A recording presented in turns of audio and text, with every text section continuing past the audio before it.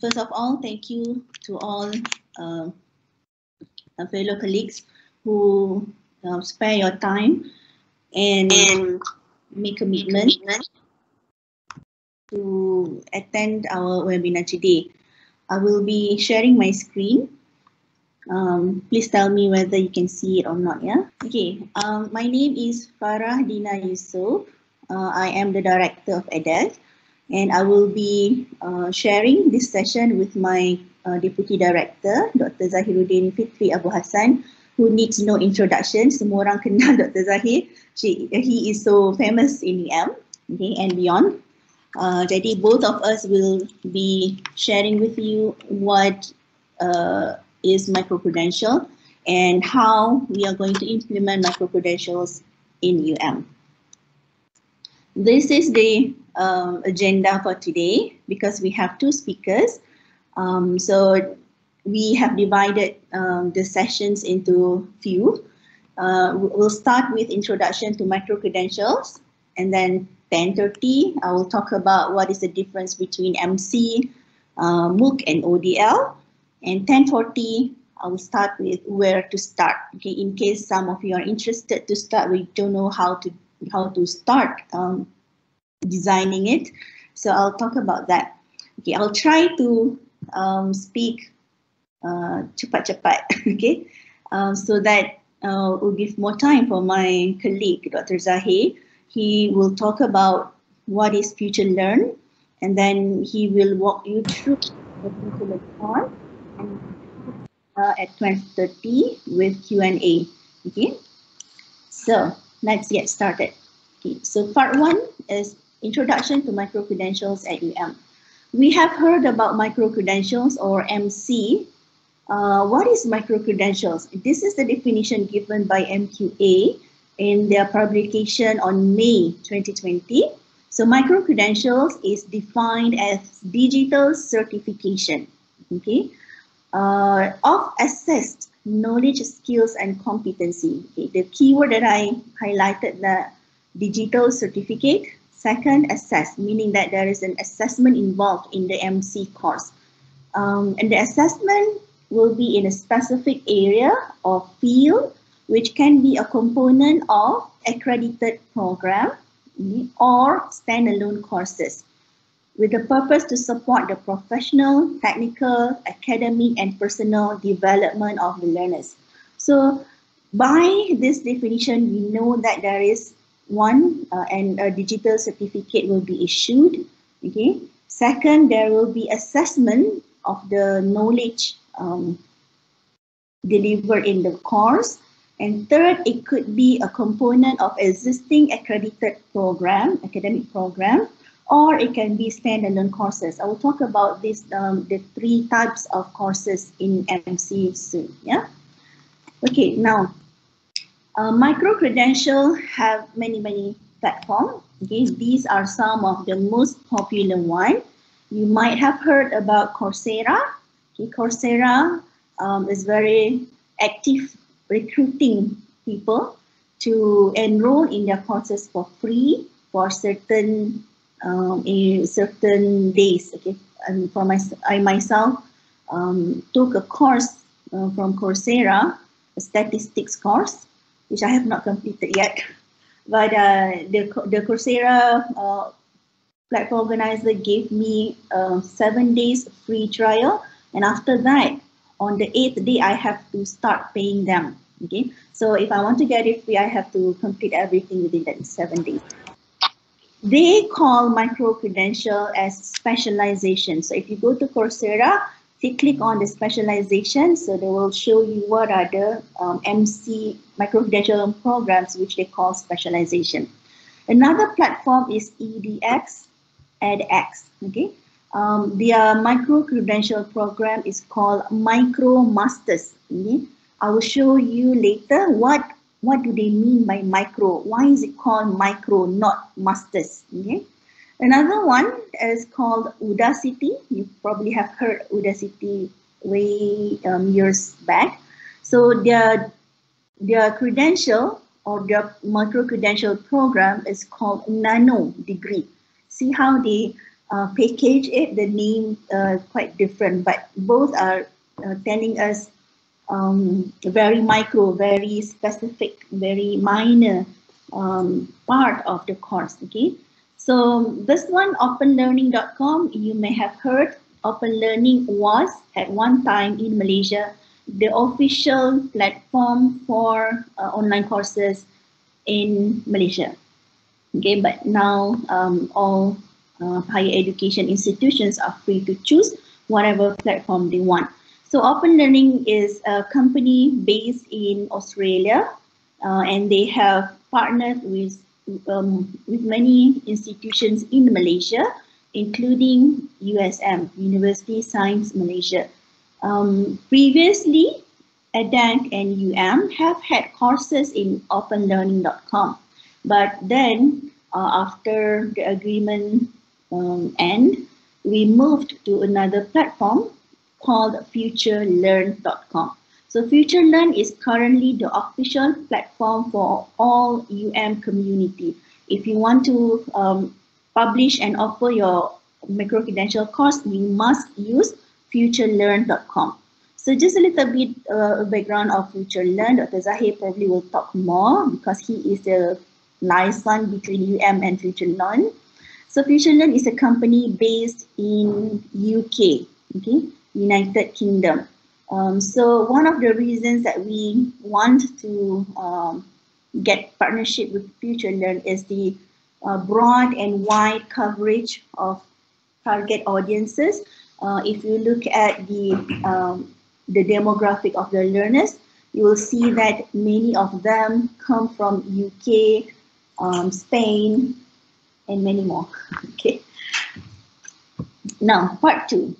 What is the difference between micro-credential, MOOC, and ODL? Okay. Yeah. I try to make it in a visual part so that we know what we are talking about. Okay. I actually have cut a lot of slides that I think no need introduction because these are the things that people are quite confused with. Okay, you have heard about open distance learning. Yesterday, during the Perutusan Vice Chancellor, we have heard about open distance learning, or ODL in short, to be one of the flagship program in UM. Okay, I'm taking an example from my own faculty, Faculty of Education. So everybody know Faculty of Education is part of other faculty, of course, and they offer 3 bachelor's program. Okay, one is called Bachelor of Counseling, very marketable, very popular. Another most popular one in Faculty of Education is actually Bachelor of Education, and the third one, Bachelor of Education TESA. So this Faculty of Education offer 3 programs. Okay? And for each program, let's say Bachelor of Early Education, there are several courses that the students have to enroll and complete. Okay, so it's similar to what we know already, even before the pandemic. Okay, when we have face-to-face interaction with the students, we will tell the students, okay, you are now in the program called Bachelor of Early Childhood Education. These are the list of courses that you have to enroll and complete. Okay, I just pull out 5 examples of the courses. The first one is called Introduction to Special Education, 3 credit hours, delivered within 14 weeks of class. Second, called Child Development course, also 3 credit hours, 14 weeks to complete. The third one, Introduction to Instructional Technology. The fourth one is called Play and Development. And finally, Early Childhood Mathematics. There are much more, but I'm just take 5, okay? So we know that there's a faculty offering several programs, and for each program, there are several courses that they have to complete. Okay, I think everybody knows that. And that is we call it traditional or our normal degree, okay, without the pandemic. Okay? So now, the same structure also is called open distance learning, but it is delivered online. Okay, that's the only difference between traditional or on-campus program or degree with open distance learning. Okay, open distance learning have many models. It could be hybrid. For example, 80% of the Bachelor of Early Childhood Education can be delivered online, and the rest of 20% can be delivered face-to-face. Okay, this happened in, not mistaken, Open University Malaysia, maybe Wawasan Open University as well. Okay, they have like 80% online courses, and then the rest 20% is delivered online. Okay, there's another model of ODL, which is totally 100% delivered online. Okay, there is no face-to-face interaction. If there is any interaction, face-to-face, it's through the computer using the platform like Google Meet, Zoom, and so on. Okay, so this one, I think everybody is fine. Okay, now let's go deeper. What is Massive Open Online Courses, MOOC? Okay, taking the same example, remember just now there is a Faculty of Education offering 3 programs, and let's take one example, Bachelor of Early Education. And in Bachelor of Education, there are 5 courses that the students have to enroll and complete, right? Okay, now MOOC is taking one of the 5 courses and transform it or divide it into several, you can say, divide it in smaller chunks based on the topics. Okay, let's say we take this, the 3rd course, Introduction to Instructional Technology. Usually, in traditional or face-to-face or on-campus or even ODL structure, we will deliver, let's say, 4 topics in that course. Now, each topic in that course can now be delivered online, and it is called MOOC. I can, let's say my first topic is Introduction to Instructional Technology as a field. That is topic 1. I can make it into one MOOC, okay, MOOC 1. The next topic that I have in the course is the 5 steps in designing meaningful experience. I can convert it into MOOC, and I can call it MOOC 2, MOOC number 2. Okay, then I have another topic. It's called Conducting Need Analysis. So I can make it into the 3rd one, MOOC 3. Okay, and finally I have another topic called Designing Learning Experience, which can stand alone as MOOC number 4. Okay, so that is Massive Open Online Courses.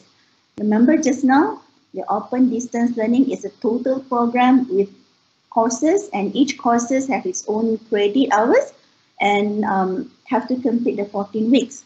But now we are just taking one course from that program and divide it into several topics. And for each topic, we can call it MOOC number 1, MOOC number 2, until MOOC number 4. Okay, I hope that's clear. Okay, let's move on. Okay, remember this. We have program, courses, and topics. So what is micro-credential? We are going deeper. Okay, we have the topic number 3. Okay, and we have subtopics in topic number 3, which we can further divide into micro-credential. Let's take a look at this example again. Okay, there is a Faculty of Education. They have a program called Bachelor of Early Education, and they have 5 courses. They develop 1 courses into 4 MOOCs. Okay, let's see MOOC number 3, Conducting Need Analysis, is part of the topic. So we then look into the top Conducting Need Analysis, and we then further divide it into subtopics. And for each subtopic, it can be considered as micro-credential. So I can have, let's say I have 4 topics in that main topic. So I can have 1 micro-credential course on need assessment alone. 2nd micro-credential on learner analysis. The third, micro-credential on contextual analysis. And the fourth one, I have micro-credential on content analysis. Okay, now the question is where to stop. Okay, how do we know we have to stop? Which topic, which subtopics should be further developed? Okay, number one, we want to have as much audience as possible. Okay, we want more people in our class and complete it and pay for it. Okay, so you can choose which one from your topics or subtopics that you think are popular and have added values, or something that people will look into. Okay, from these subtopics, I can further divide it into modules. Okay, I call it modules. What is modules? Okay, there are many definitions and there's academic definition, but my definition to make it easy for everyone is that module is the smallest unit of instruction, okay, or smallest unit of topics that can no further be break down. Okay, so let's take an example. MC1. The subtopic is need assessment. I can even break it down further into the 5 types of needs. Okay, which whole module. So I will have normative needs module 1, comparative needs module 2, felt needs module 3, anticipated needs module 4, and critical incidental needs number 5. So that's how we develop our micro credential. Okay, can you see now why it is called micro masters? Okay, micro masters or nano degree, because it has broken down everything from topics to subtopics further to modules. Okay, is that okay for everyone? Okay, you can ask me any question if you like. Okay, you don't have to wait until the end of the presentation. Okay, this is the visual ways of seeing what is the difference between ODL. Okay, let me go back. This is the ODL. Okay, we have programs and we have courses and we deliver it either a hybrid version or totally online. We then take one course from the ODL or from the ordinary course, and we further break it down into topics. That is called MOOC. From one MOOC, we further make division into subtopics and modules. So that's micro credential. Okay, so that's why it's called nano, micro, specialization, and so on. Okay, in University of Malaya, ADeC is responsible to help you develop your micro-credential courses. I will introduce you to the team of micro-credentials. They are also with us today online. Okay, but for open distance learning, it is under the responsibility of UMC SAD. Okay, so a lot of people sometimes get confused and they will ask ADeC about ODL, but we are not in charge of ODL, but we are helping you with your MOOC and your micro credentials. Okay, now let's take a difference. Let's see the difference and similarities between the two type of learning or short course. MOOC, the concept is you can enroll in the course anytime when they offer it for free. Okay, so let's say they have 5 topics, you can learn all those topics for free. But you have to pay the platform to get the certificate.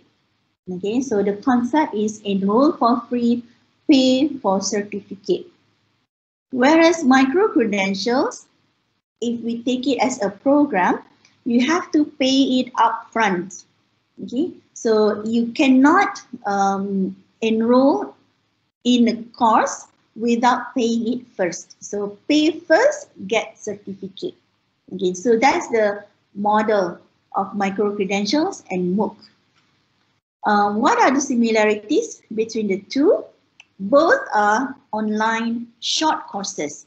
Okay, we are targeting professionals, people who are already professionals in the field, working people, people who wanted to enhance their knowledge or have a refresh knowledge about their job, or just people who simply wanted to enhance their CV for job hunting purposes. Okay, we have a lot of reasons for people taking MOOC and micro-credentials. So both MOOC and micro-credentials are online short courses. How short it is? Okay, it can be 2 to 6 weeks short per course.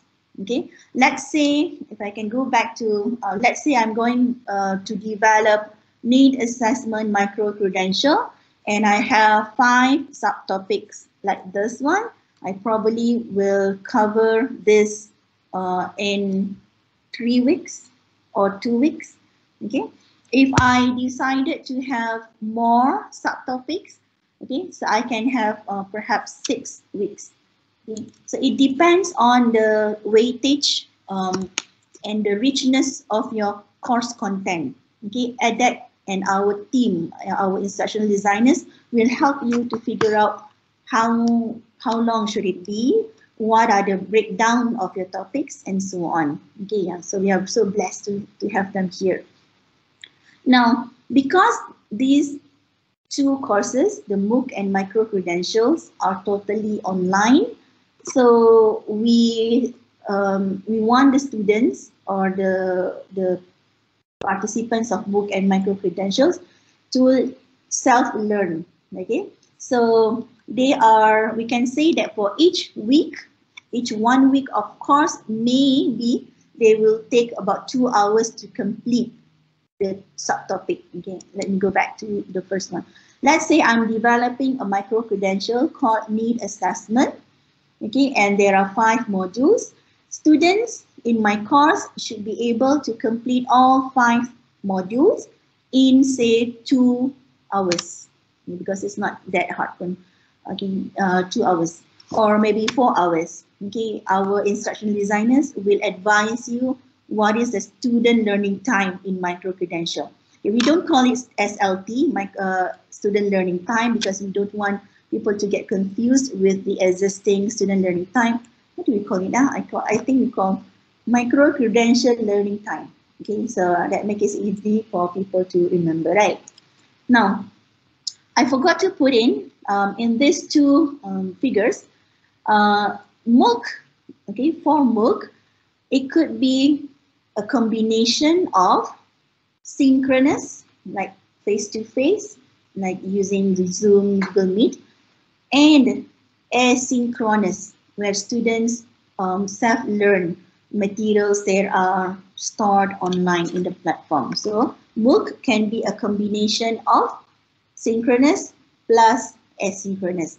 Whereas micro-credentials, most micro-credential models are totally self-paced learning, meaning that the students have to learn by themselves. There is no interaction like face-to-face or asynchronously with the instructions. So you don't have to do Google Meet with your students, or you don't have to do Zoom with your students.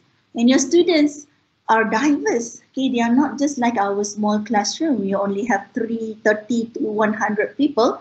But when you open up your MOOC or micro-credential courses, your course could be, your students will be 6,000 students from all around the world. Okay, I hope Dr. Zahir will touch on that. Okay, so how do you want to have a synchronous meeting with them? Okay, so the only way that we can make sure they are learning well by themselves is by making sure that our learning materials are totally self-learn approved. Is there such a word? Okay, it means that by just looking at our, by just learning through our modules, the students can understand the concepts better without the presence, without the need of a lecturer presence. Let's put it that way, okay? So most of the micro-credential learning materials are usually video-based, but we also have some articles or readings for them to read. It could be forum where students interact with the lecturer, or we call it developer of the course through the forum section, or they can also interact with each other. Okay. Similarly, MOOC also should be self-learned materials. Okay, although it is not that heavy on the using video-based materials like micro-credentials. Right. So upon completing these two types of online courses, either MOOC or micro-credentials, students will get a certificate, a digital certificate. Do I have, okay, I can, if you need to see, I can show you how does it look like. So they can get certification upon completion of our courses. If they stack or they compile all these certificates, okay, they can pursue or get an online or traditional degree. Okay, this is something that sometimes people confuse, so I don't want to talk more about that in this introduction session, but I can say that there are several pathways of how to do it. Some universities in the Western countries, what they are doing is that from the certificates that students gather from the MOOC or micro-credentials, which are approved by the university, the students can use the certificate and bring it to the university to get, what you call that, where they don't have to take that course, a course wave. Okay, so that can be done. And because they have, if they took several courses and several certificates, they can get several courses waived. So their degree, okay, their traditional degree, let's say they want to get Bachelor of Early Childhood Education degree. So they can skip several courses on campus. That can be done. That's one business model. I've also seen that some people who have enrolled, let's say, online master's degree from either MOOC or micro-credentials, they can use the degree totally. They don't have to compensate, or they don't have to go to the campus and get certification anymore. They can just get the degree online, totally online. Okay, so, but in University Malaya, we are not yet there. We are working toward it. As our Vice Chancellor mentioned yesterday, we should enroll the program, such program, in October 2021. So I suppose that ASP will tell us more about this. Okay. Okay. Now, the big picture of micro-credentials at UM. I've mentioned to you how we took one course, divide into topics, subtopics, and then modules. Okay, this is the big picture. So in University of Malaya, we have this program we call Micro-Credentials at UM, MC at UM. There are three categories of courses in micro, but I only want to highlight. Okay, let's say we have an existing program, existing academic program in our faculty right now. Okay, this is called category 1, component of accredited programs. So we can then convert this academic program, okay, into courses, MOOC courses, and further divide it into topics and subtopics and modules, which we call micro-credentials. Okay, for your information, we have already started to roll out and offer our micro-credential courses December 2020. We have been working on developing the courses until its publication on the FutureLearn platform since October 2020. Okay, the other category is that it's called freestanding courses. Freestanding courses are courses that, okay, let's see if I have the definition later. Freestanding courses are courses which are not related to existing academic program. Okay, it could be something like any professional development programs, like for example ADeC, we have the Emerald program for new lecturers, or for lecturers who wants to get confirmation. So we can develop Emerald into micro-credential program if we want. There is another example, niche programs. Let's say you coming from API, Akademi Pengajian Islam, or APM, Akademi Pengajian Melayu, you have a lot of courses that are very interesting to the public because they are so like cultural based, very natural, interesting courses. Okay, and these are called niche programs. For example, now we have Islamic calligraphy. This is one of the most popular programs that we offer right now. We have a lot of interest. People pay for the program. They are mostly coming from the UK. UK students pay for the program, Islamic calligraphy. For APM, there's another one, introduction to Bahasa Melayu. Betul ke? Betul lah. Okay. So these are niche examples of niche programs. Okay, another example will be summer school programs. Let's say you have in your faculty a very specific and very special programs, inbound or outbound program that you want to convert into online courses. You may want to do that too. Okay. Now, there are, I mentioned just now, yeah, it's the same thing. Okay, Linda have put this slide very nicely, so I'll just mention to you. So type 1 is academic courses. Type 3, example, is professional development program or niche area, and also summer school programs. If I'm not mistaken, now we are working with AEI to develop their summer school program. Maybe later we can collaborate with UM Cares and so on. Yeah. Okay, how does it look like in University of Malaya? Okay, we are thinking, perhaps I'm also a lecturer, maybe we are thinking about, alamak, do I have to, this is an add-on to my existing work? Actually, it is not, okay? So this is what we suggest to everyone, okay, every lecturer. Let's take a look at this example. Let's say we are teaching a course called research methodology. Okay, we have week 1 until week 14, right? So week 1, week 3, the topic is introduction to research.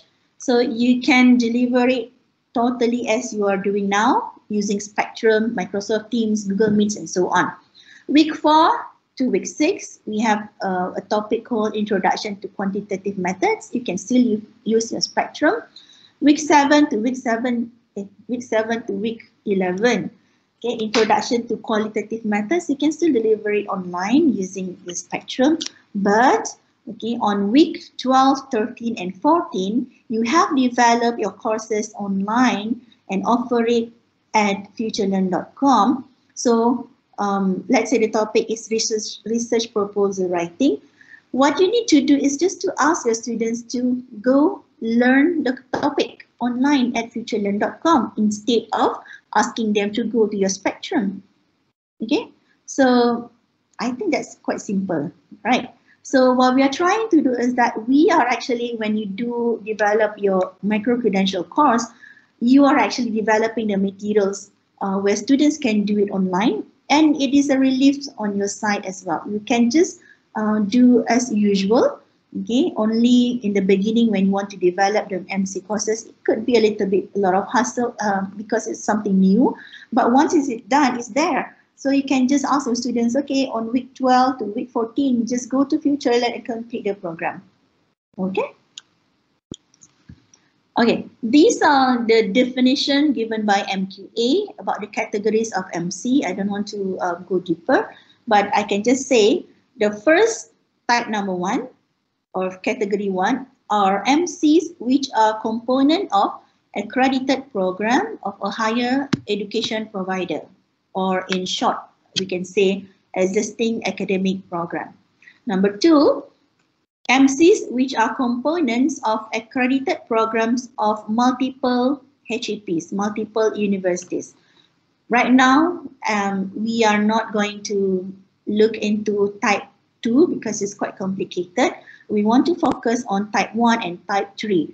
Type 3 is freestanding MCs, okay, which I have given you examples like your summer school program, niche areas, and so on.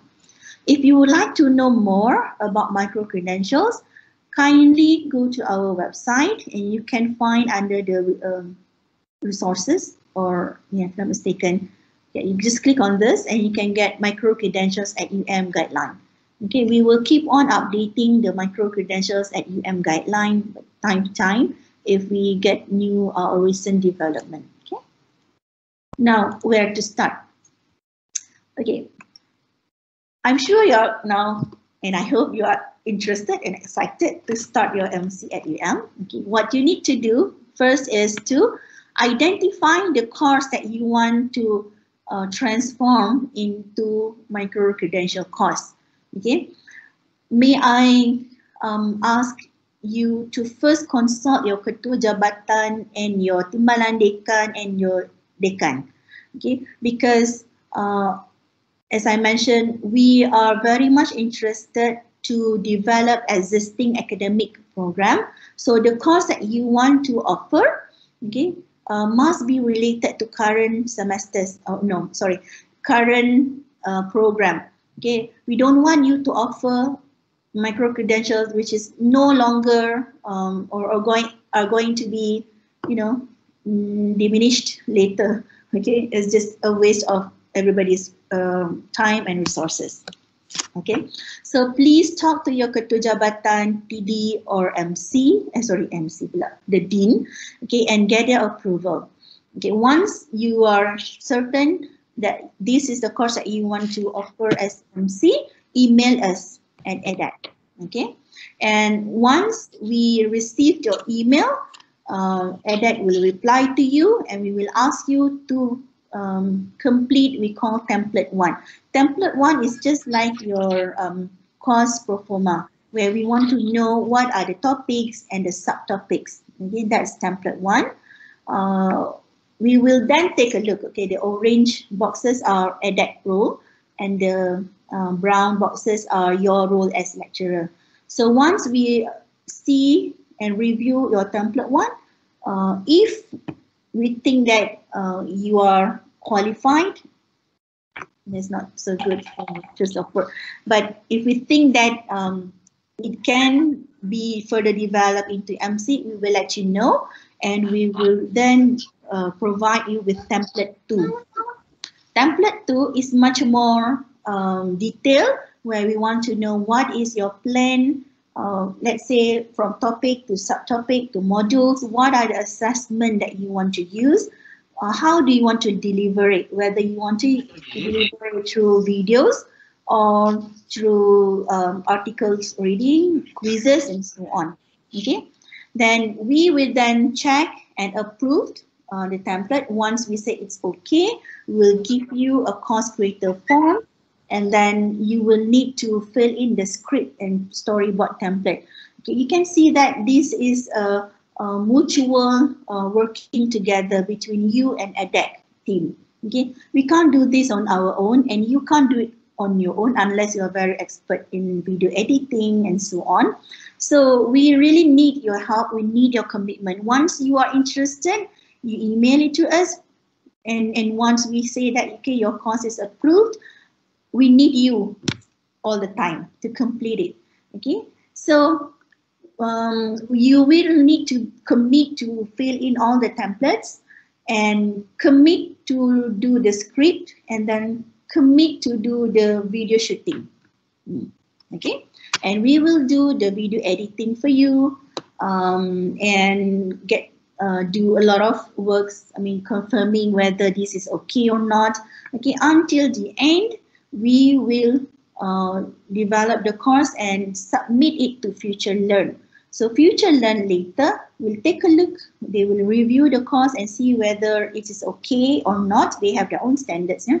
Okay, once they say it is okay, then only we can have internal review where we call several people who are knowledgeable in the area to see whether the topics and the way we present it are okay, then only we will publish it in our FutureLearn. So it's quite a tedious process, but don't worry, ADeC is here to help you, so we will be working together. It's not like you want to develop an MC course, your own. No, we will be by your side, but we'll need your time commitment. Okay.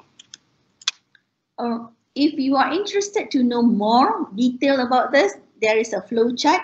You can look at this, click on this link on ADeC website, and you'll see the detailed process. Okay, I'll skip this and this. Okay, this one. So what do we get from the top management? Why do you want to do this? Okay, first of all, the TNCA have issued a letter to your deans and directors dated 3rd of July 2020. Any lecturer who are developing courses as micro-credential should be given a reduced teaching load by one course. Let's say you usually in one semester teach 4 courses. If you have one micro-credential course in that semester, so you can now talk to your faculty management and say, okay, I have this MC course, and you teach only 3 courses plus 1 MC course. Okay, so this is one way to help you with the teaching load. We need you all the time, so you should be available based on our schedule. Okay. Second, you can also claim from your KPI, your yearly KPI under the faculty center specific duties, which carry 0 to 10%. Okay, if you want to develop it in year 2021, so once you can use the letter that ADeC will issue to you, so you can get or you can claim your KPI under that section. Okay, this is also a letter from TNCA to the deans and director dated 2nd of July 2020. So management give you a lot of support. Okay, this is when I would like to introduce our MC team. They are also online. Myself, I call myself as the project director. Okay, so I will be really looking into this. This is one of my priority project. So I will be looking into micro-credential myself.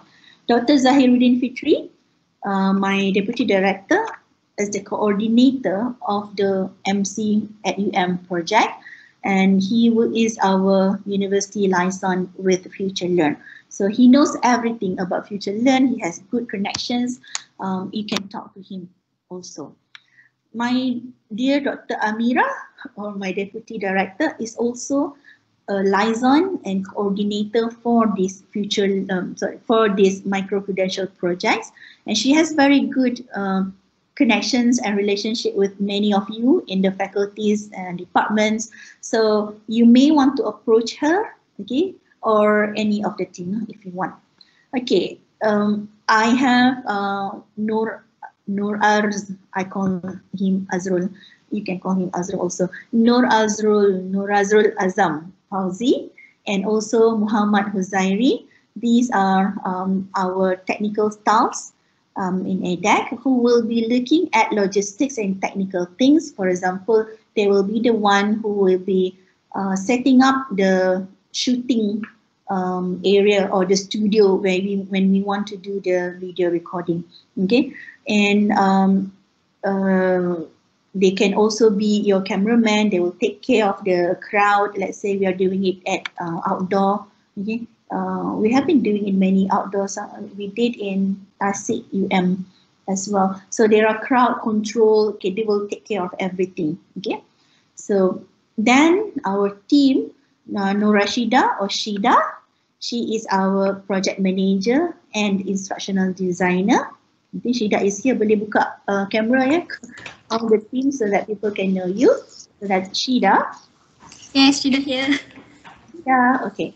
So Shida is responsible to oversee the whole process of MC development. She will be the one who will be scheduling, who goes first, how many people will be in this time frame and so on. Okay, so you will be talking to her a lot if once your course have been approved. Then we have Nur Shafika or Shafika. Shah. Okay, are you there, Shah? Yes, I'm here. Yeah. Okay, Hello. Nur Shafika is our instructional designer who will be helping you to see and break down your topics into subtopics and into modules. She is also our video editor because a lot of our materials will be video-based material. Okay. Then we have Nurul Jannah or Jannah. Hi. Sorry, came there. Problem. Jannah is also our instructional designer, come our video editor, just like Shafika. And she will be helping you to, again, like Shafika, see the overall picture. And one of their job is to look whether your course has been offered online, okay, because we don't want to be replicating existing course. If there is a need and we think that there is a will be demand for the course that you offer, even though there is already one in FutureLearn, okay, so we'll see, these people will help you see what else can we have in your course that people will be interested. For example, let's say you want to develop a research methodology course. There are so many research methodology courses around the world, right? Okay, and also in FutureLearn.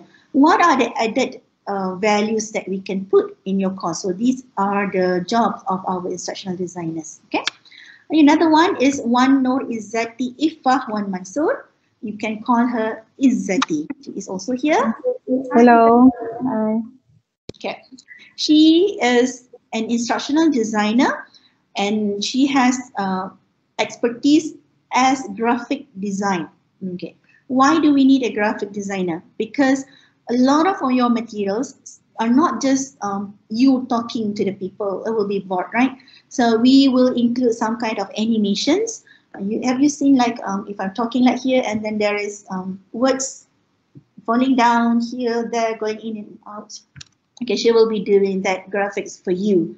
Okay, don't have to worry. They all have the expertise that we need. Okay, the most important people in this team is Ferlinda Jamaluddin, or Linda. You have seen her just now as the moderator, Linda.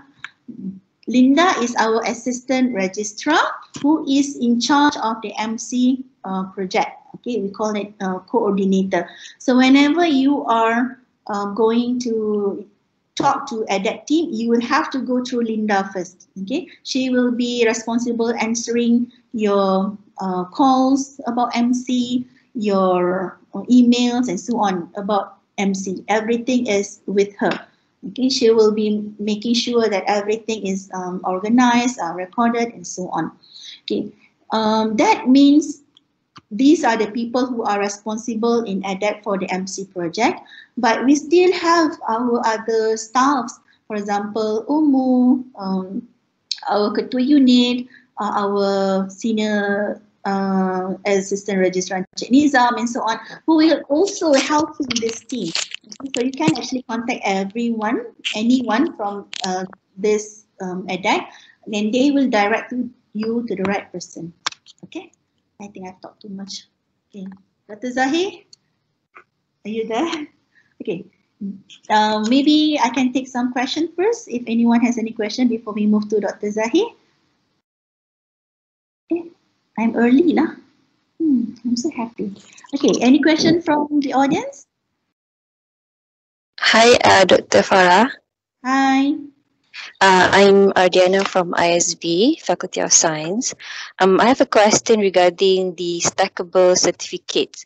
Can the certificate come from both MOOC and also microcredential, or just one of the type of the course?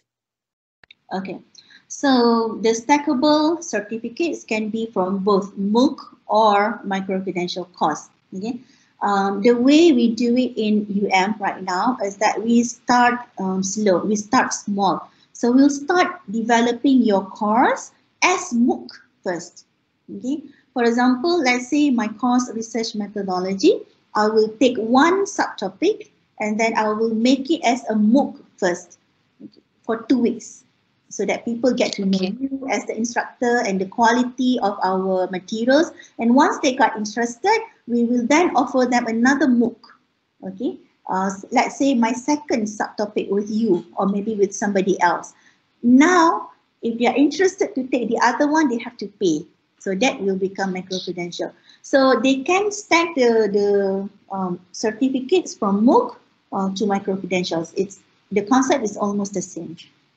One more question, if I may. So, are MOOC and also MC both use the FutureLearn platform ataupun berbeza platformnya? The official platform will be FutureLearn. So both MOOC and MC will be using FutureLearn.com. Okay, understand. Thank you. Yeah. Let me share with you. Dr. Zahir boleh betulkan if I'm salah. So we have Universiti Malaya have subscribed to FutureLearn.com. So you don't have to pay them, okay, to get their services. If you are going to other platforms, for example, Udacity, ADeC, Coursera, Open Learning, and so on, first you may have to pay the platform provider, okay, which will not be covered by UM. You are on your own. Okay. Second, you will not get the instructional design services from ADeC. We will not cover that. We will only help you develop your courses if you are going to offer it in FutureLearn.com. Okay. Any other question? Assalamualaikum, Dr. Nurjana here. Just off the cuff, I think the setup is, I'm sure you know that the Faculty of Law has a Bachelor of Jurisprudence, which is an external program. It seems to be quite a nice fit for this kind of new idea of the micro-credential, because most of the students are actually all over Malaysia. So and what we've done basically is like every when before the pandemic we had classes like every month for the courses.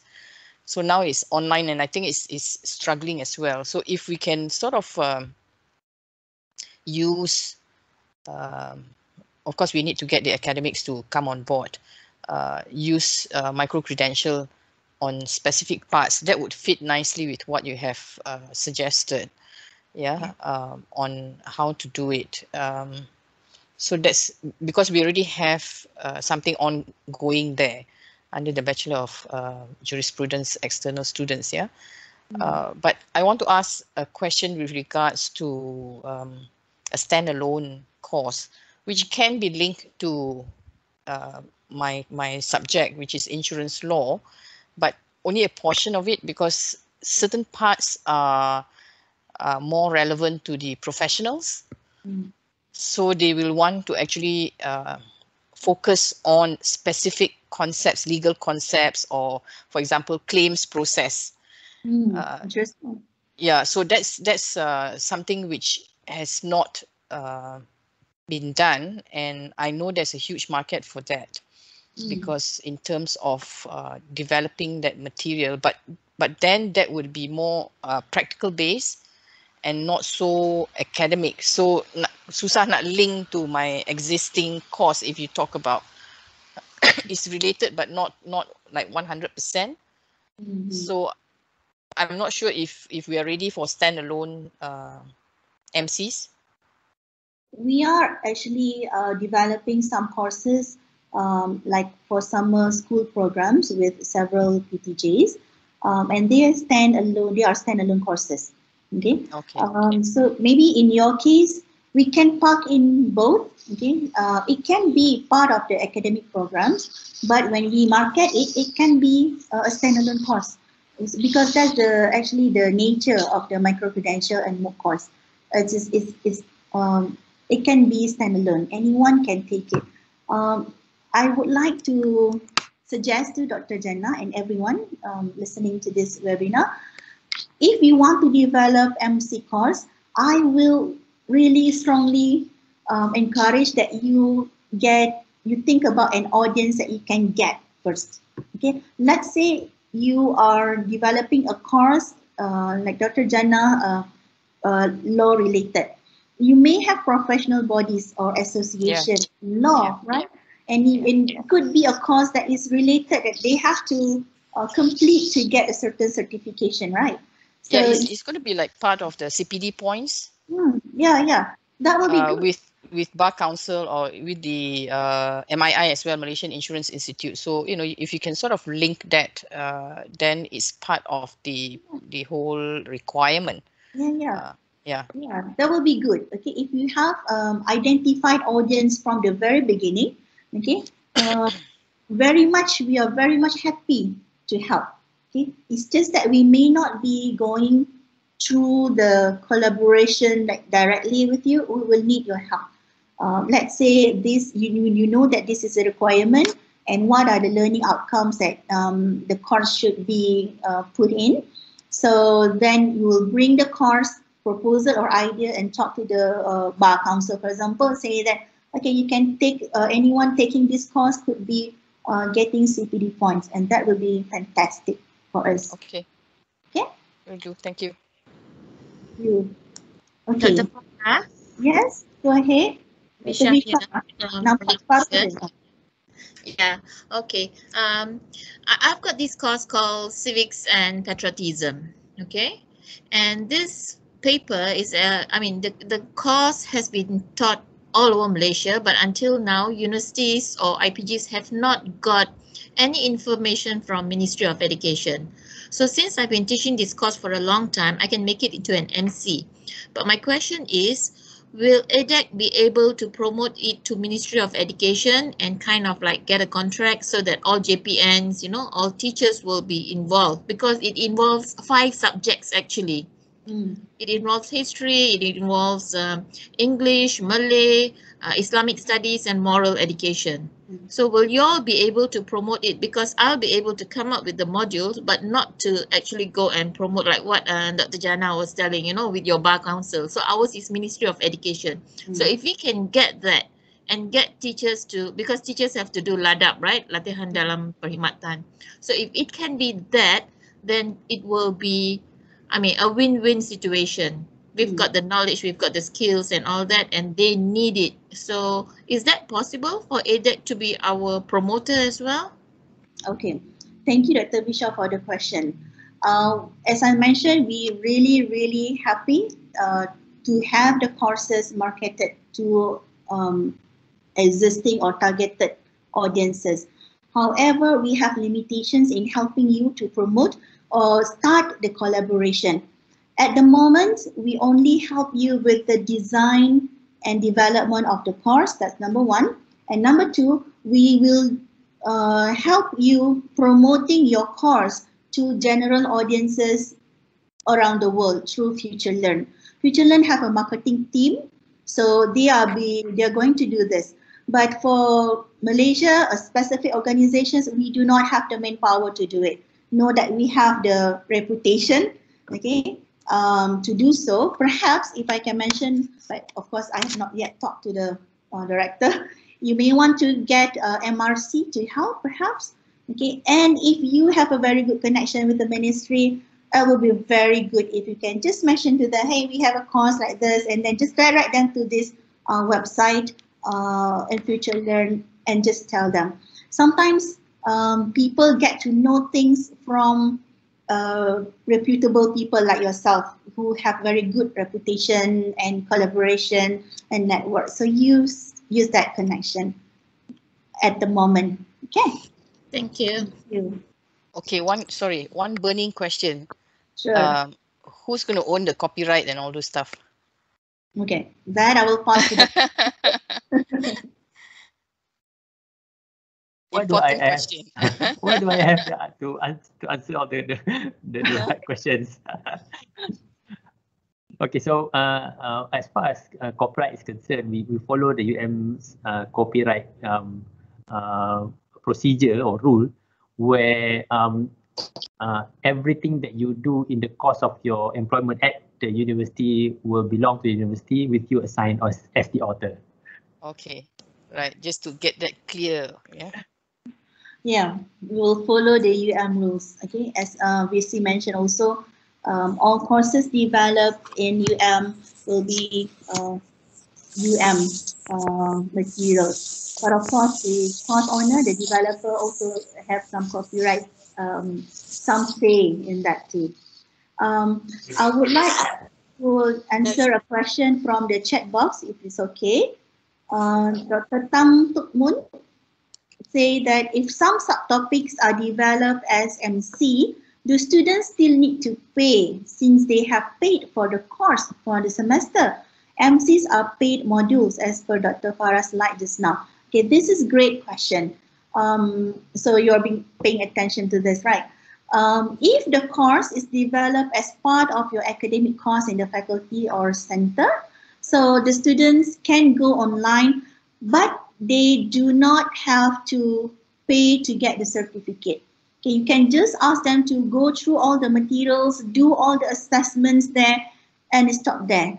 Okay, because once they click on get certification, they are on their own. I mean, they can pay to get the certificate if they want and flash it in their social media. And maybe I can show you the slide about that too.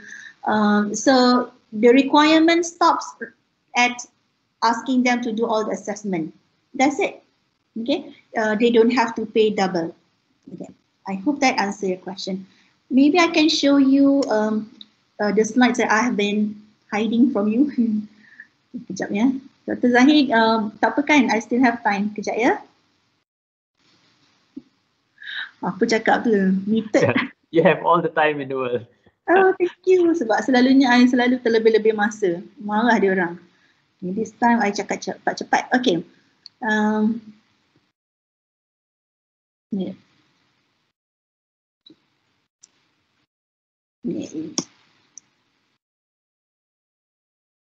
This is the one that I been hiding from you.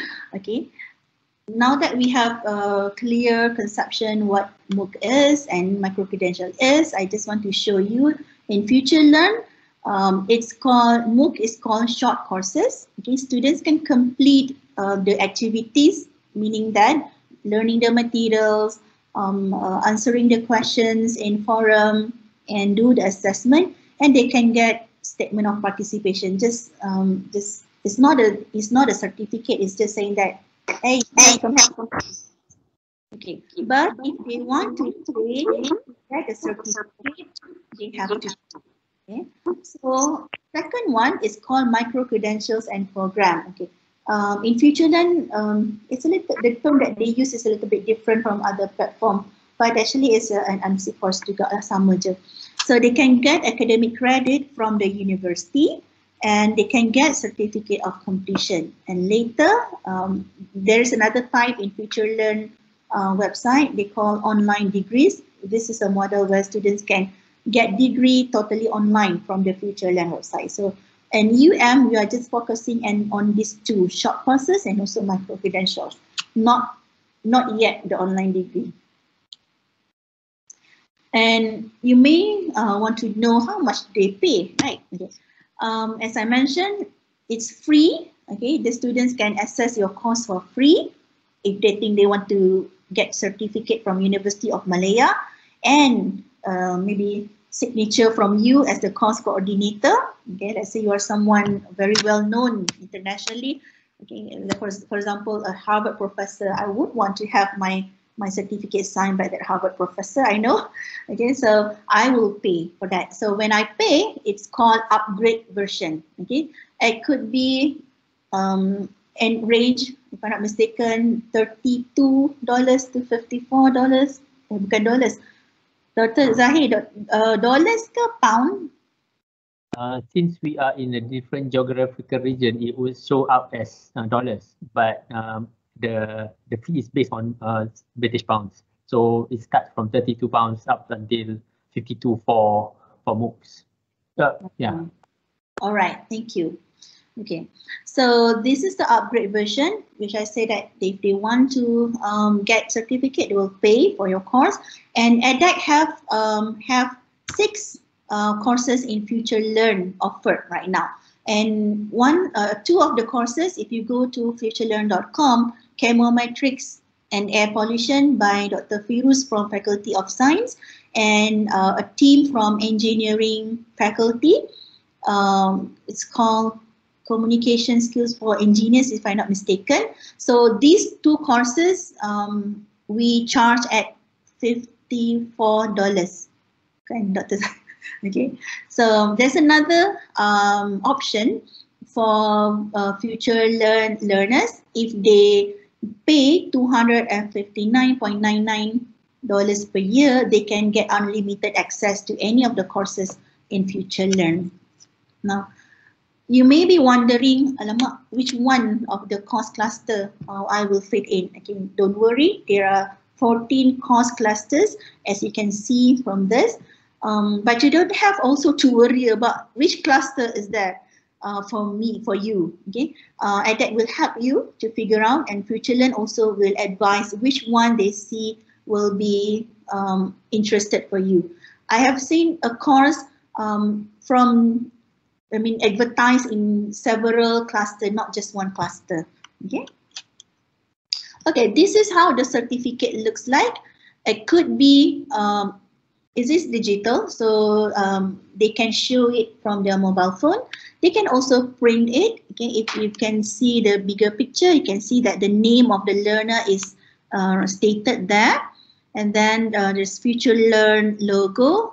And we can have the University Malaya logo over there, down there, and also the name of the course instructors. Okay, let's say it's me. So I will do the signature and say Farrah, Dina, Yusop there. Okay. So where else? Okay, the students can also, flash their badges or certificate in social media, Facebook, in Twitter, Google Mail, even email, and so on. Okay, LinkedIn. So this has been the new culture, a new trend in our online course we call that era. Okay, where students, I have seen myself. I have experienced myself. I've got several international students who are interested to be my supervisee, and when I look at their CV, they mentioned to me a list of a bunch of courses they have completed online from renowned university like from Harvard, Stanford, and so we are like, wow. Okay, so it's something that that the future generations are doing. For working professionals as well, if they want to jump to another ladder of career, they want to say that I have taken this course from University Malaya, top 59 university in the whole world. So that's why it is important for us to have the quality course, quality programs and course for them. Okay, this is an example. Okay, I do not want to show this in the beginning because I don't want people to get confused, but now that I think everyone is okay, I'm going to show this. So remember I said about the stackable certificates. So at one point, hopefully, ADeC will be able to do this. We can group the courses together and we can advertise it as a program, a micro-credential program where students have to pay upfront. Okay, let's take a look from ADeC's platform. Okay, their program is called Micro Masters Program in MBA Core Curriculum. Those in Faculty of Business and Accountancy would be very excited to see this. So this is a model without exam. So if you look at this one, they'll say that there are 7 graduate level courses. Okay, this means that you don't have to think about your undergraduate courses only. You can also think about your postgraduate courses, okay, if you want. So they can complete all these 7 graduate courses in 1 year, and for each course it will take about 8 to 10 hours per week. They have to pay upfront $1,350. Yeah? And those 7 courses are marketing management, leadership, down to corporate finance. So this is how they package it. Okay. If I go online and take it separately as learners, it's the same course, number 1 until number 7. Okay, remember the first one is marketing management, leadership and influence, down to corporate finance. And each course is 7 week long, okay, with an effort of 8 to 10 hours to complete for a 7 weeks course. If we advertise it as single courses, the learners have to pay $214 to get the certificate. Okay, so if you total up all these 7 courses, it can be more than the bundle one. The bundle one will be $1,350, but if they take it separately, it will be cost to them. So that's why most people, if they want to get the stackable and bundle program, they will go for MC. Okay. So look at this, the model. There is no prerequisite to take this course, except for course number 7, corporate finance. If the student want to take the corporate finance course, they have to complete course number 3, which is financial accounting. Okay, so you can simulate this if you're thinking about that. I presented this slide to the deans and directors so that they have ideas of future micro-credential programs. Let's say that's why I want you to talk to your coordinator, your TD and your deans, because they may have a plan, a grand plan for you or for the faculty. Okay, so they may think that, okay, in 2 years time, we'll have this program, okay, like this. Okay, another example from similar, from the same ADeC platform is supply chain management. This program is very popular. Okay, they have generated about 4 million revenue, and this revenue was split between MIT, the Massachusetts Institute of Technology, and also ADeC, the platform. So this program consists of 7 graduate level courses. Will take about 1 year, 5 months for them to complete the whole program, and it comes with examination. Okay, so the first one is called Supply Chain Comprehensive Exam, and then there are 6 other courses without exam. I mean, not specifically for exam. So let's look at the division. Okay, so it's very compared to the first one. The supply chain management program is very dense. You can see that each course is 15 weeks, okay, 13 to 15 weeks longer.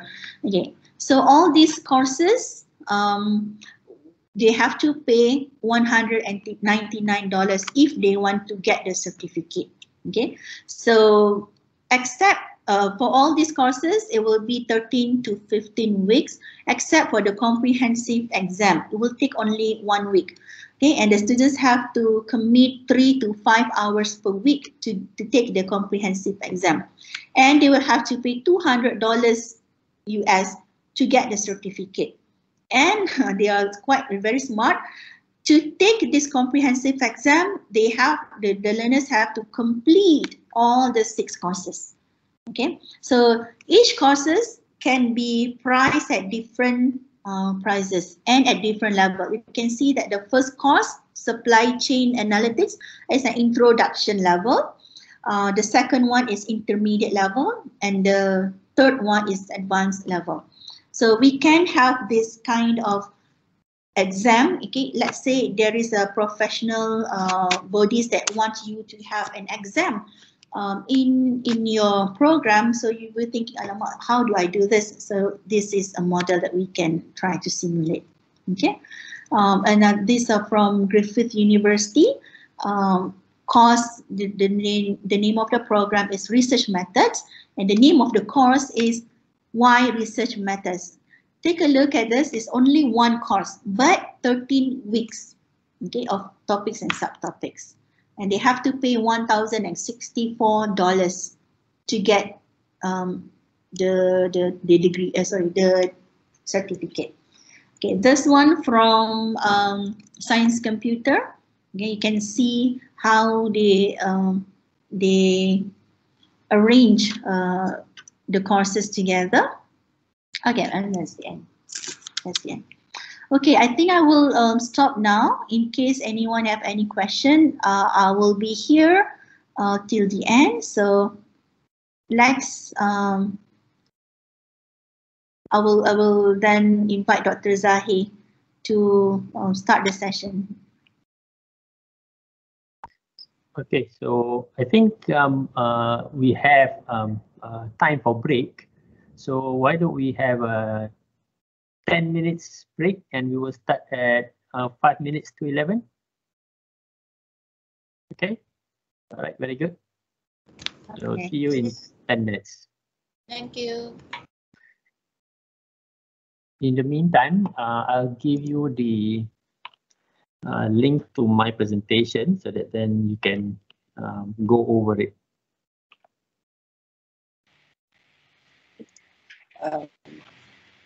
Dr. Farrah, Dr. Zahir, Yes. Yeah. just not ask one question. I mean, about I'm not sure whether MOOC or MC, but then we just recently dapat invitation lah atau proposal from the Asian Football Confederation.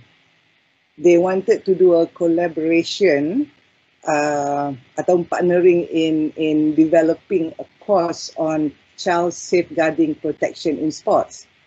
So it'll be interesting sebab dah ada accreditation from that association, and then it can be a standalone. I don't know whether it's going to be MOOC or MCs kan, sebab it involves sports law, coaching and everything. So which we did not offer in our program, but it can be a standalone because I think it can be a niche program as well. So before I go further into this, I'm just want to know what do you think of the proposal? I think that would be interesting. So because the thing about law, it's unique to a country. I think that is something that you need to think about as well when you try to come up with the course, isn't it? Yeah, but sports law is just a part of it. I mean, not like totally we're taking law. Basically, we're talking about safeguarding child in sport. You know, sometimes children. Yeah. So that will be global audience to me. Yeah, exactly. But before I go further and propose this to the boss, I was thinking, do you think it'll be good if we were to grab this opportunity and do MOOC or MC? It will be a viable.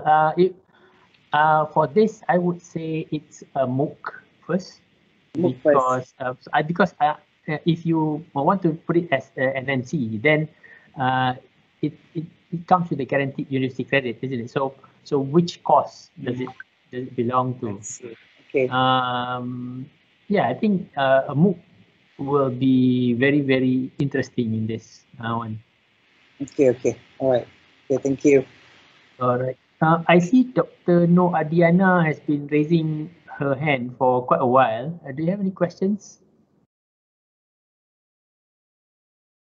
Dr. Zahir already asked question earlier. I lowered my hand. I don't know maybe why it appeared that way to you. Thank you. I share FutureLearn page where we have advertised our courses there. So in the chat box, yeah, you can take a look.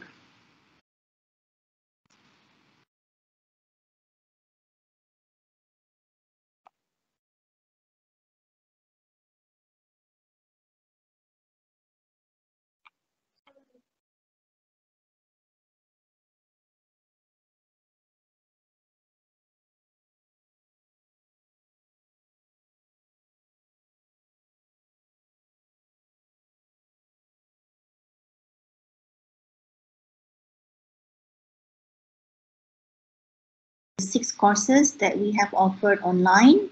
You may take a look. I have shared the URL in the chat box. So they're all interesting. Okay, let's see Islamic calligraphy from APM. Okay.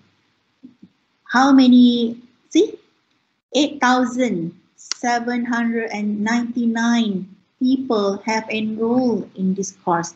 So imagine you have 8,000 plus students globally. Okay? In addition to your existing class in UM, which is 30 people to 100 students. So it's exciting. Okay, and the duration is 3 weeks. What about the other one? Okay, these are the team from APM. This course have very high 4.6 out of 5 stars, which is very, very good. Okay. And that's a video. We can play the video. Zahir, if time's up, tell me.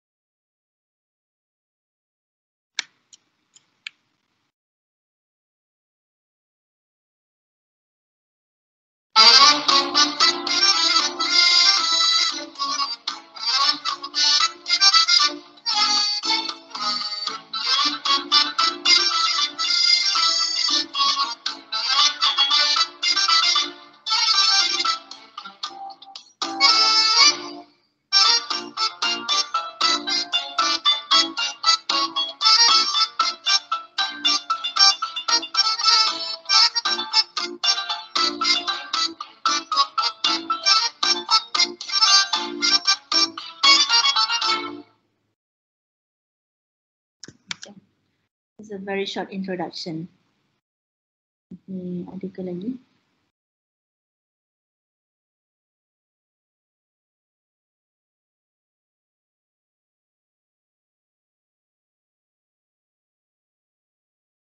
Let's see.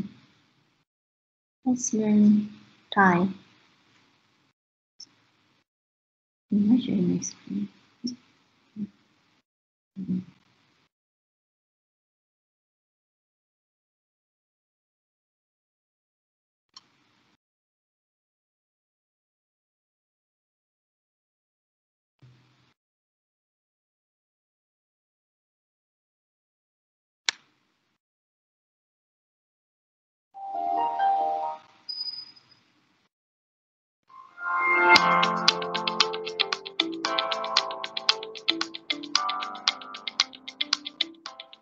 Hello, Sawadika.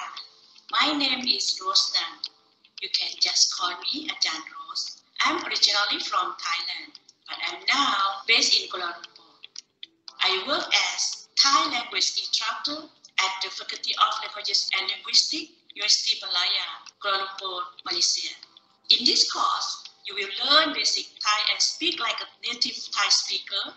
You will be able to recognize simple words in Thai greeting, as well as learn how to use basic conversation to introduce yourself. By the end of the course, you will be able to apply Thai phrases and sentences in different contexts in your daily life. Excited? Let's go! มาเรียนกันค่ะ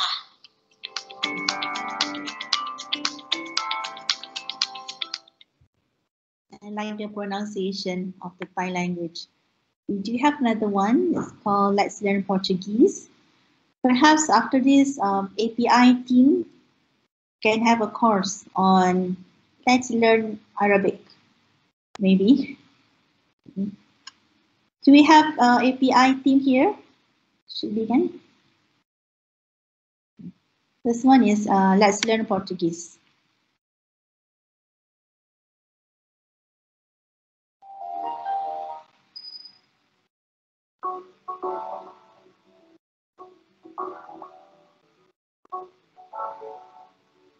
Hi, hola. My name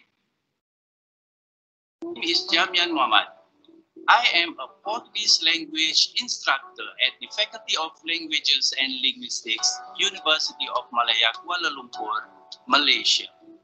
Welcome to the course Let's Learn Portuguese Language.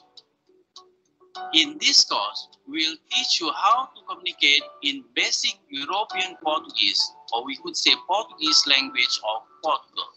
We hope that you will be able to recognize simple words in Portuguese greetings, and at the same time, you can use basic conversation to introduce yourself. Portugal is located on the Iberian Peninsula in southwestern Europe and is bordered by Spain. Some people get confused that Portuguese and Spanish language are the same language. They are actually two different languages, although they look similar in written form but different with pronunciation and grammar.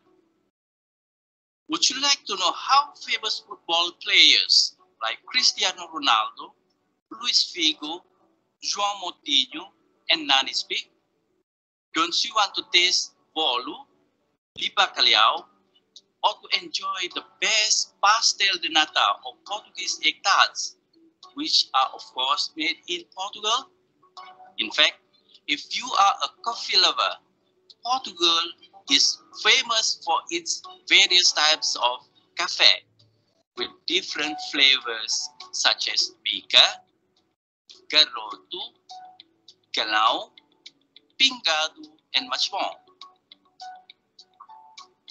We hope that you will continue to follow this online course and discover this beautiful language and culture.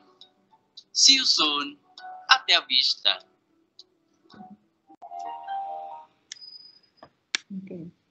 Okay. So thank you, Dr. Farrah, for the intersection.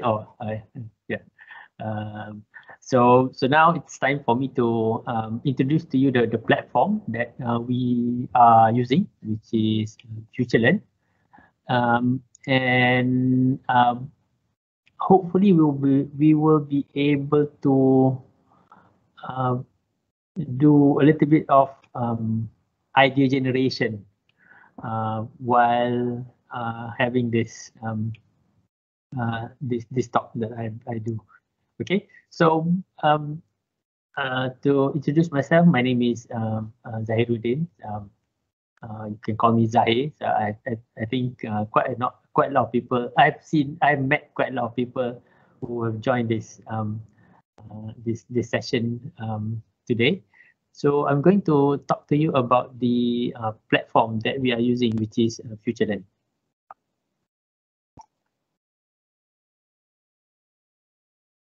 So before we begin properly, I think so this is actually the definition of MOOC. It stands for Massive Open Online Course. So it's an online course based on open access to education via website, and it's part of the OER, Open Education Resources, that that people have been talking about. And generally, MOOCs are online courses without entry requirement. So that means people from any walks of life can join it. You can be a school student in secondary or primary school, or you can be a retired taxi driver or retired professor, and you can join the any of the courses without entry requirement, especially for MOOCs. And there's no limit to participation, and it's generally free to learn. So when we say generally, because the model, the prevailing business model for MOOCs is actually free to learn, pay to certify. So now people would be thinking, why would I want to certify? Why would I want to get a certificate from my course, the MOOC that I undergo, or the MOOC that I take from different universities? So in terms of today's job market, So we can already see that companies like Google, and Microsoft, and Apple is moving away from employing people with a complete certificate. So when I say complete certificate, MSc in something or masters in something, what these organizations are really interested in your skills, specific skills at the specific time that they need it. So in that sense, even though you are, let's say for example, a lecturer in microbiology, but if you are good at coding and you take a certificate, you have the certificate in coding, and you want to go work for Google as a coder, what you can do is you just take an MIT course or a UCMI course in coding, and you show that certificate, and you go to Google and say, actually I can do this, and this is a certificate too, to prove it. So it actually gives you the flexibility in terms of education. It gives you the flexibility in terms of getting the skill that you want and showing it to your employers. So similarly, if you want to go out in an organization, for example, it's an NGO that you're working in, and the NGO needs somebody who is competent in engineering, but you are from, let's say, Akademi Pengajian Islam or Akademi Pengajian Melayu. But if you can show that to the organization that actually I have skills in this, and I have the proof, the certificate proof that says that I'm actually competent at civil engineering work. So then that is the way that you actually show to the employers or people who want to employ you. So this is what you are worth. So that is how a MOOC is being set up and it's being positioned. The certificates are being positioned in terms of yesterday, future job market.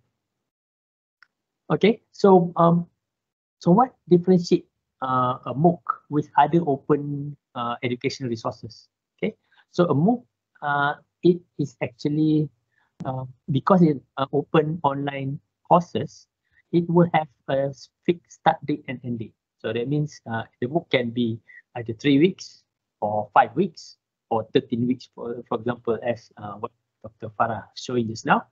And the content will be paced and sequenced to follow a logical structure. So when we do courses, especially in our platform, FutureLearn, the structure is actually being set up in such a way that it's actually numbered. So it's at least called step. So step 1, step 2, step 3. So it's like that.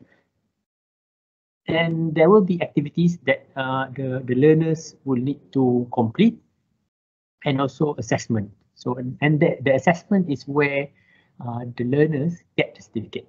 Okay. So before I go in any further, I would like to sort of introduce you to two specific terminology that I want you to remember while we are doing this, having this talk. The first is student. Okay, so student, when I say student, it means our regular residential students in the university. So that means people who are in your first year, second year, third year, so or master students. So those are students. And then the other terminology that I'm going to use is learners. Okay, so learners are actually a bigger subset of, a bigger set of that. So a learner can be, as I said before, the primary school student, or the retired taxi driver, or the retired professor. So those are learners, and everybody actually is involved in the platform that we have. So in our MOOC, for example, or in our micro-credential. So in terms of the learners and the participants and what they do in MOOC or in MC, especially in MC, if they want to buy the certificate at the end, then it's still free for them to learn. So the learners who got the certificate will actually get a copy of the access.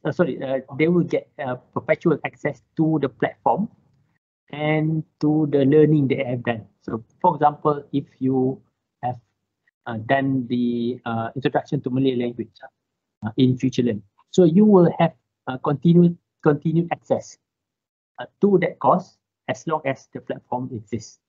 Okay, and that comes with the certificate. For the free learners, they will get the access to the platform while the course is running.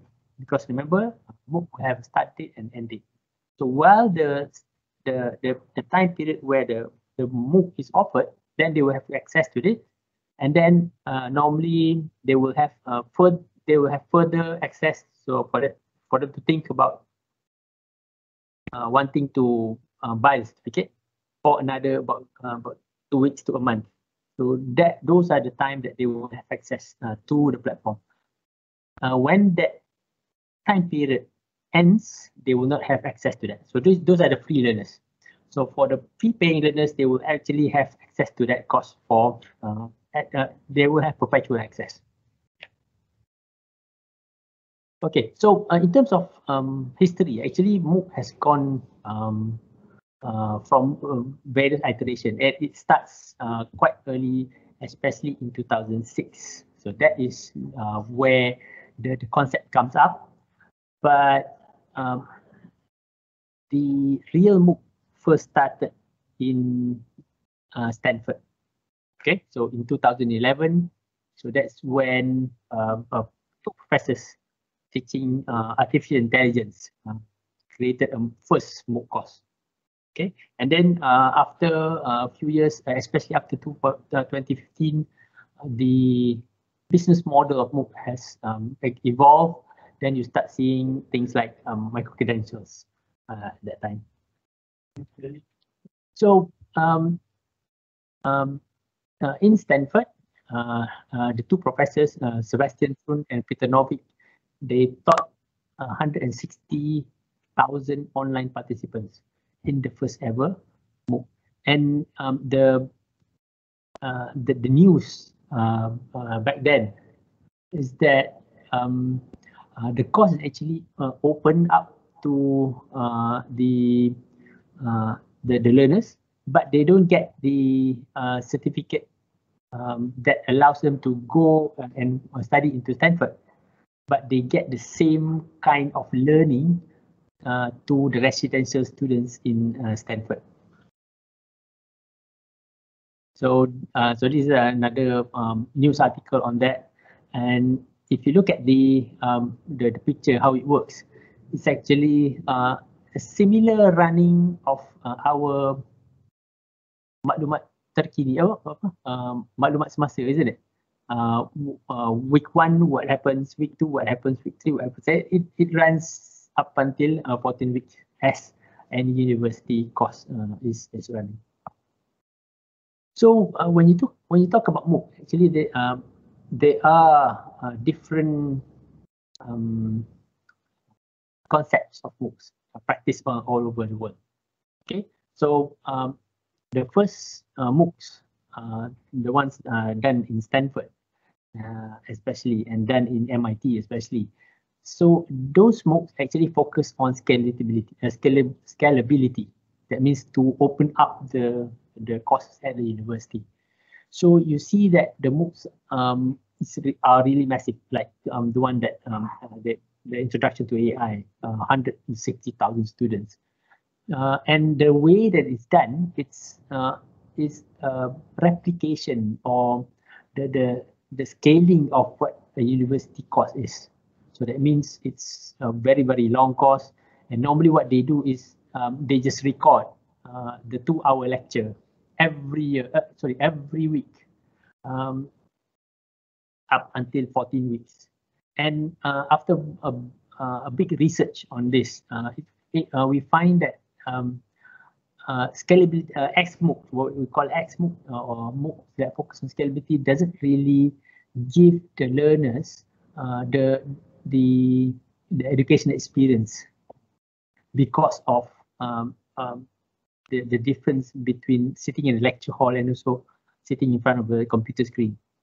And I think we can find this when we do online learning with our students, isn't it? The students are actually really struggling in terms of getting their learning done when they had to sit in front of the computer or the laptop for 2 hours, and then another 2 hours with another lecture, and then another 2 hours with another lecturer. So there are another type of MOOC, which is what we call a CMOOC or connectivity MOOC. So the CMOOC focus more on community and also connection. This is where the notion of peer learning develops. So peer learning means when you do the learning on the platform, you are not necessarily just learning from the lecturers or the educators, but you are learning from your peers as well.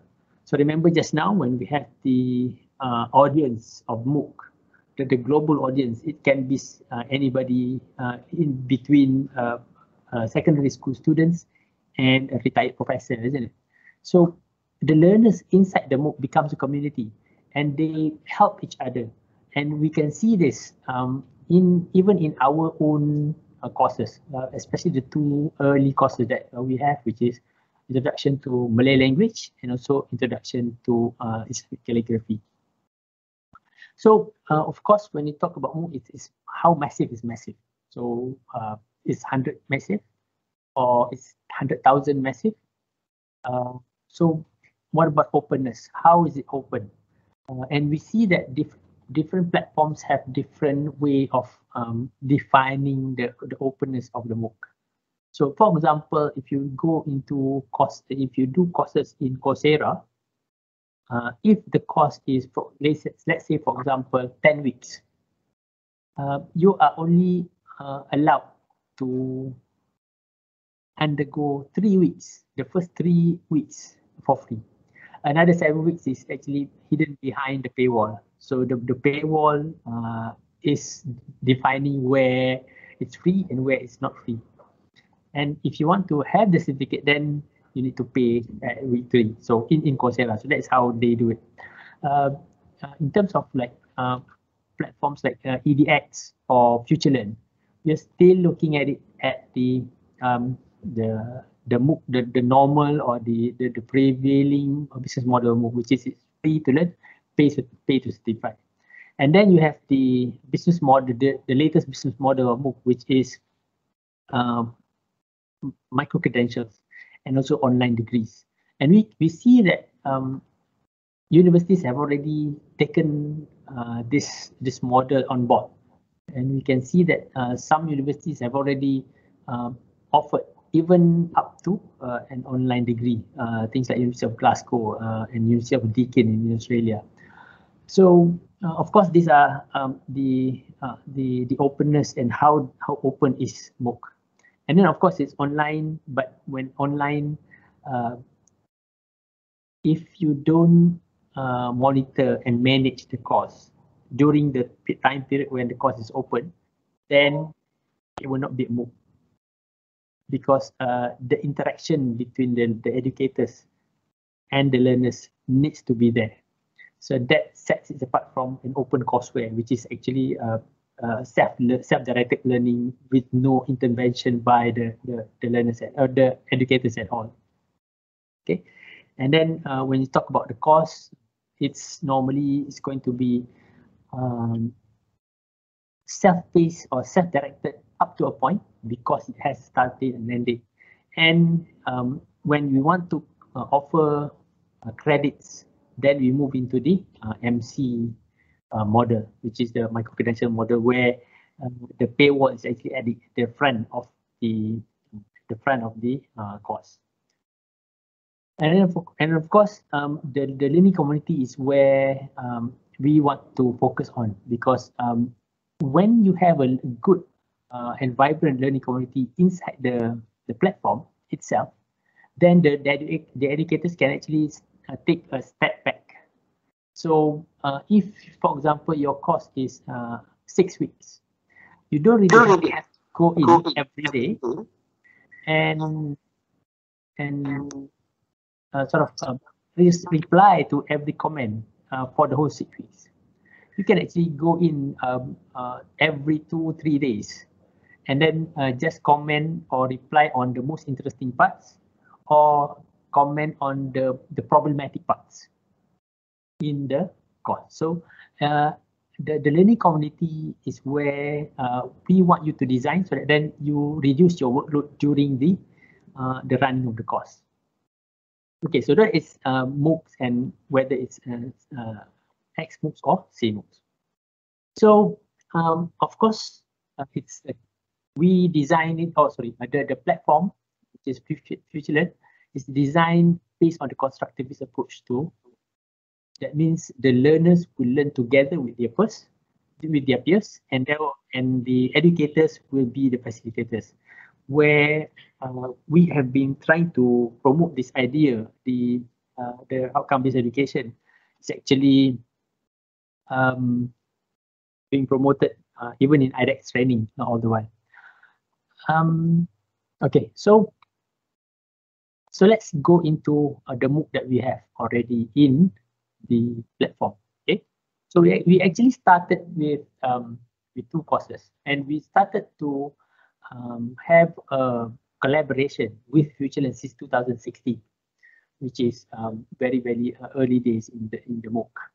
And now, especially during COVID, because we have this collaboration with the platform so long, we have embarked on a program, what is called the FutureLearn Campus. So there are few universities are doing this FutureLearn Campus.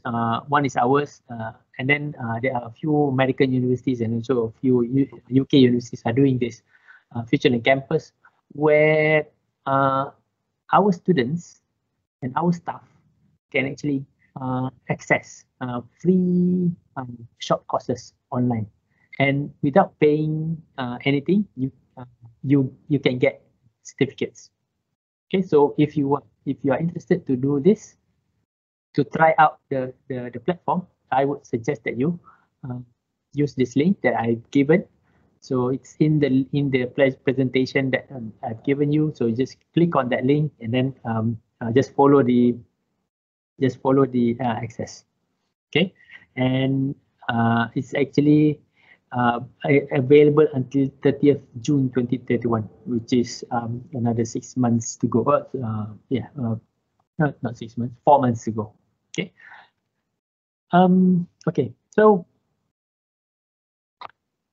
let's look at the courses that we have now. Okay. So we have actually 6 courses online, as Dr. Farrah was saying just now. The 2 first courses, which are Islamic calligraphy and Introduction to Malay Language, has been run 4 times now. So that's why you see the numbers, 8,000 learners. This is our 4th run of the course, if I'm not mistaken. And we have got rave reviews in terms of the usability, in terms of the course, how easy is it to follow, how good it is. When we do the Introduction to Malay Language, when we first designed the course, we designed it for those who wanted to come to Malaysia and travel. But when we ran the course, what we found out was the learners are actually expats living in Malaysia. So it is a really interesting findings that we had, and there are a few really good peer instructors in there, which we don't even pay. These are really interesting people who would like to learn the language, and they have learned the language by themselves, and they are the ones actually active in helping their peers learn the language in the Introduction to Malay Language course. And similarly with Islamic calligraphy, there are people who from France, there are people from Malaysia, from the Middle East, who actually help each other to learn calligraphy. So those are the kinds of learners and the design that we promote in the course. Okay, so FutureLearn is actually founded by Open University. So it's not purely I would say commercial venture in the beginning. So we find that when we first got the invitation from them, the majority of the people who are like the backbone of the platform is actually ex-BBC people, British Broadcasting Corporation. So the kind of quality that they have in terms of the design and also the user interface is actually really good. And of course, Open University gives the expertise in terms of learning. So of course, when you talk Open University, they are the expert in online learning, distance education. So every expertise that they have is actually put into the platform, which makes it a really good platform to in my view at the very least. And they first started with several courses from top universities in the UK, some of the Russell Group universities, Southampton, Liverpool, and they are also active with organization, things like British Council, and then the one that use that administers IELTS. And these are the kinds of, I would say, collaboration that we also wanted to have in our courses. So for example, if you are from engineering, why don't you collaborate with Board of Engineers to offer CPT points, as what Dr. Nurjana was discussing just now. Have a collaboration with the Bar Association or the insurance thing to actually have that. And you can even have a collaborative course. That means you offer the course with collaboration with the Bar Association or the Board of Engineers, and they have, you can even put the professional body's logo beside our logo, so it can be done in the platform. And the MOOC in the platform actually hosted the biggest single MOOC course in 2015, which is understanding IELTS. So they have, in one period of running in 2015, 380,000 learners on the platform. So it's actually quite a very big platform, you can say. And we have been a partner since 2016. In Malaysia, they only went after the two top university in 2016. They contacted in 2015, for example, if I'm not mistaken, and they invited UM and UKM. So UKM turned them down. So we actually went on board because of the free contract that they offered, and we have been a partner since. So for now, we have renewed our contract with this platform for 3 years. So starting from 2020, and we wanted to make full use of the contract that we have. As Dr. Farrah was saying, you don't have to pay anything because the sufficient fee is paid by the university, which is actually £10,000 a year for 3 years. So what we do is we make sure that the return of investment from the university is actually materialized, and in the same time you also get reward from having your course available to global learners. So this was the first 2 courses that we had, and then now we have 6.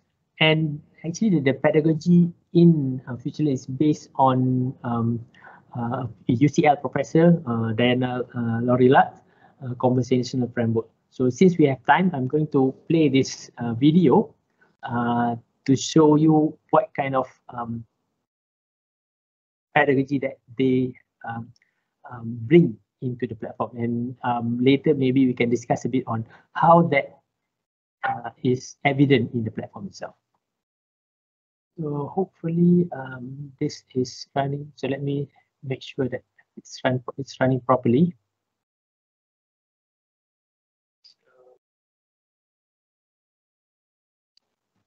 Okay, please tell me if you cannot hear the sound when I play this.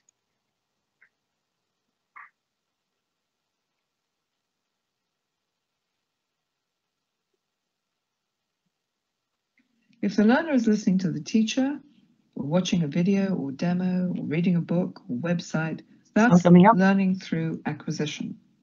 It's very common in education. Yes, perfect.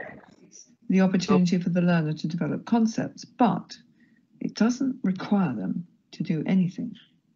All the other types of learning activity do. If the learner is going to the teacher or the library or the internet to find out something, that's learning through inquiry. It's a different way of reading a book, more under the control of the learner. And they have to come up with a question, evaluate what comes back, search again. It's a more active learning process, enabling that conceptual process to keep developing. If the learner is asking questions of other learners or answering their questions, exchanging ideas, challenging each other's arguments, that's learning through discussion. Listening and responding, articulating and arguing, they're all opportunities for the concept to develop. And if the teacher sets up a learning environment with a task goal, the learner then has to generate an action, interpret the feedback, and maybe think about the relevant concept and try again to get nearer the goal. This is learning through practice. And suppose you get the students working together on a project where they have to produce a shared output, maybe a diagram or a definition or a design or report. This is learning through collaboration. It's different from discussion. Having to produce a shared output means they have to negotiate their ideas in practice until they agree.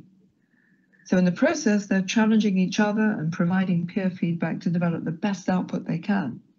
Even more opportunities for integrating and developing concepts in practice. And finally, when students are producing something for the teacher to evaluate, that's learning through production. Again, it may be a plan, a website, a performance, a theory, an analysis, but having to produce a public presentation of what they've learned is as important as getting feedback from the teacher. Many opportunities for integrating and developing concepts in practice.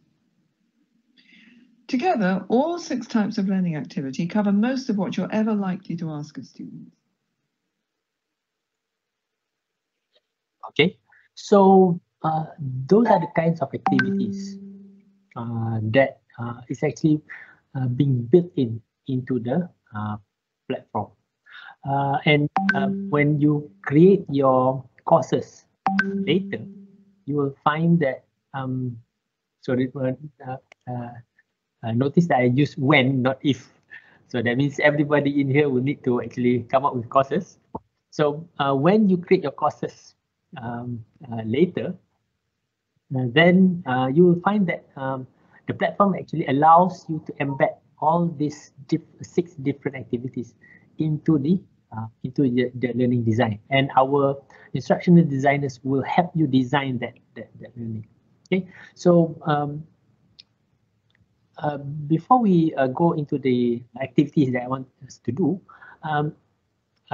this is I think a question that I want to answer.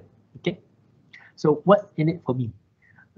We have this question by our developers for a long time, since we ever started this. Okay, the first one is make the course, the promotion, the self promotion. Oh, it's not really the self promotion. The offering of your course into the global audience benefit you as an academic. Okay, the first thing is you are actually showing your expertise. If you are from a sports scientist, then you are showing your expertise as a sports scientist to not just to the Malaysian audience, but to the global audience. Because sometimes our role in the university, sometimes people don't really see what we do. As in, we do research, but we don't really tell the world. So this is the kind of research that we do, and this is how it can impact the world. Okay, so I think it jives well with the new UM vision, which is global university impacting the world, isn't it? So this is how we make an impact from our perspective as an academic. So we show our expertise and we practice our expertise to the global audience. Make our research visible. Of course, when we talk in front of a global audience, it's like going on TV, isn't it? Other than that, the fact that you don't really force people to sit in front of that TV. People go into that TV by design and by their own conviction. So we make this research visible. If you have a book, then you can actually use the book as a textbook for the course. So if you write a book now without having an online course, the market for the book is other libraries and your current students. So if you use the book as a textbook in an online course with global audience, imagine the reach and the market for your book, which is actually really, really big now, instead of just that really niche audience. Of course, when you put yourself out there, you are actually networking for research, isn't it? This is when you will get emails out of nowhere from a university in Russia. Let's collaborate on a research project, hopefully. Okay, a conference presentation. So people ask you then to present at the conference the work, the important work that you do, that you can actually share to a larger audience. And I would suggest to also use the online platform to the benefit of your existing students. So imagine a situation like this.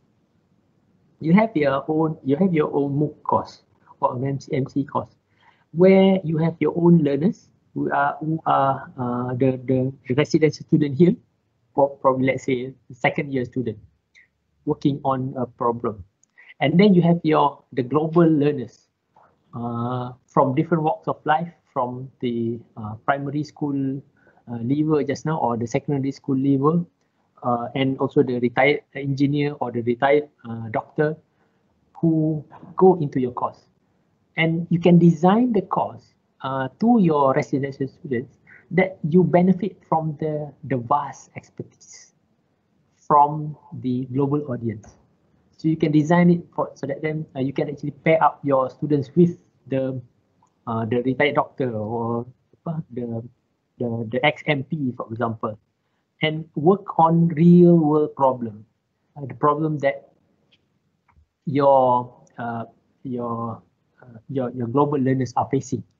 So I remember yesterday Dr. Farrah was talking online about Sulam. So this is Sulam on a global scale. So that is how I think you can actually design your course into a very, very beneficial course to benefit and enrich the learning experience of your University Malaya students, which you are actually teaching right now.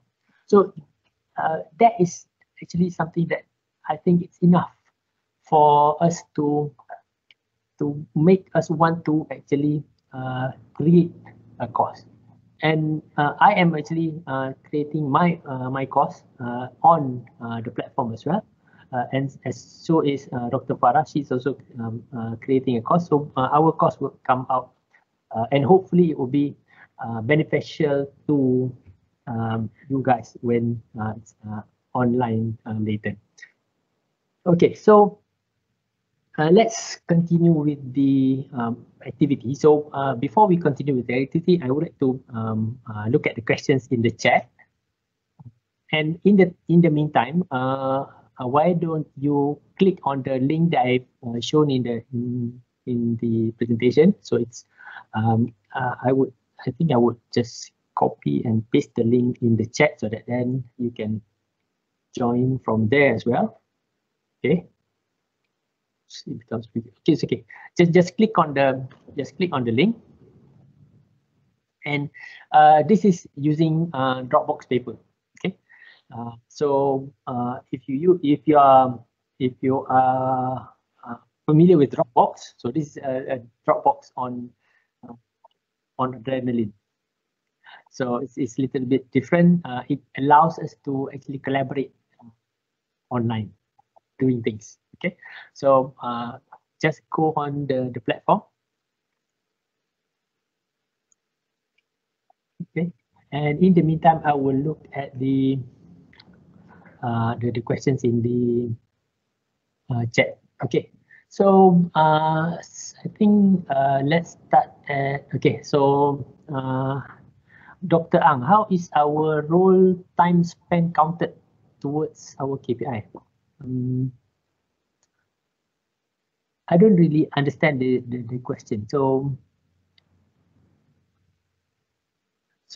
do you mean that Dr. Ang, would you want to like elaborate on your question if you're still online?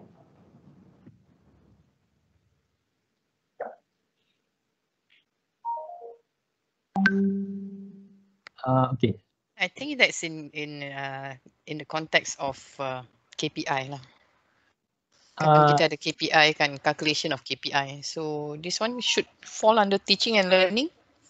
Oh, okay, yeah, I get it now. So it's actually falls in the teaching and learning section. So online learning section. So we've actually discussed this with the BSM, and we managed to put this as either or in e-learning. So that means either you fulfill the e-learning KPI or you do a MOOC course. So that is one area, and then another area is you can also get the same the KPI from this on the faculty special duties. So that's why we want you to discuss with the university, the school management or the PTJ management, so that then it becomes a KPI for you in both areas. One is in the e-learning KPI and also in the special duties. So you have the maximum that you get from doing this would be about 10% of the yearly KPI. So if you manage to get both, from 5% from the e-learning KPI and then another 5% from the faculty special duties. Okay, hopefully that answers the question. Okay, so Dr. Tang, the question is actually for Dr. Farrah. Okay. Okay, so does that mean that students can get access to MC course without paying first, since they are on FutureLearn campus? Okay, so I mean, since for MCs they need to pay first, but MCs, but of course they need to pay first if they are not interested to get a certificate. Okay, so for a micro-credential course, since it comes with a guaranteed university credit, so the FutureLearn model is it's pay first, and on FutureLearn campus, MC courses is not included. So that means only MOOC courses is included. If you want the students to be part of the course that you are doing, I would suggest actually to go with the MOOC course first. Okay, but I think we can actually go to FutureLearn and negotiate this. So because we are a partner with FutureLearn, so we can still actually negotiate this to allow our residential students to go in as a free student in the MC course.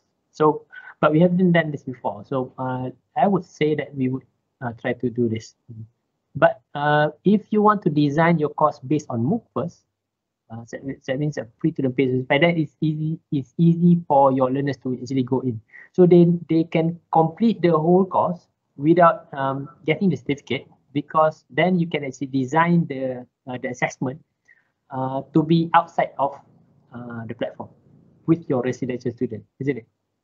So it can be, for example, you do the assessment in Spectrum, but they are learning in FutureLearn. You can design it that way. I think hopefully that answers the question. So I think the flexibility is there for us to actually design the course how we want it. And then the question from Dr. Nurjana, is there a usage of bots to deal with FAQs? Okay, so we haven't seen an example of using bots yet in FutureLearn, but there are cases where people are using bots in other types of chat rooms. Okay, so in the platform, I don't see it yet, but we can actually design bots in even in Telegram and WhatsApp thing. I know Telegram you can use bots, but WhatsApp I'm not sure. Maybe you can use bots now. Okay, so hi Raymond, hi Nurjana. Okay, so it's okay. If global audience is the target, a series of case studies on spectacular crimes in Malaysia would garner interest. Oh yes, of course. That is something that you can use to sort of market your course. So you can design. It's based on how you want to design the course, isn't it? And it's all up to you. So anything that is a niche to Malaysia would be a pull factor for the course. And this is because Malaysia is actually quite well known in many areas, and we can use that to actually to our advantage. I remember last time when remember we have that hoo-ha about the calligraphy in school. So we wanted to sort of like put in our mark on it, and I then say to the TNC, let's open up the calligraphy course during this time. So, but of course, she said, please don't do that, because we're not really, we are actually trying to add fire into the so we ended up not opening up the calligraphy course. But it's actually something that is marketable, isn't it? So, for example, we have this course right now running chemometrics in air pollution. So I actually went to talk to Dr. Firuz, who's doing this, and I said, I think the best time for you to open up the course is the period between July and September. Why? Because that is when we have haze in Malaysia. So open up the course again during that time. So it's something that's you capitalize on the best time to do things, isn't it? So that then you can gain traction to your course. So that is how I think we can design the course.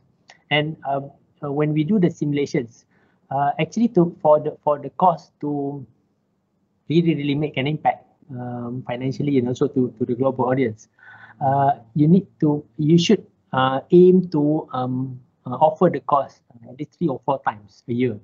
So the course can be short, it can be 2 weeks or 3 weeks, or it can be long, it can be about 5 or 6 weeks.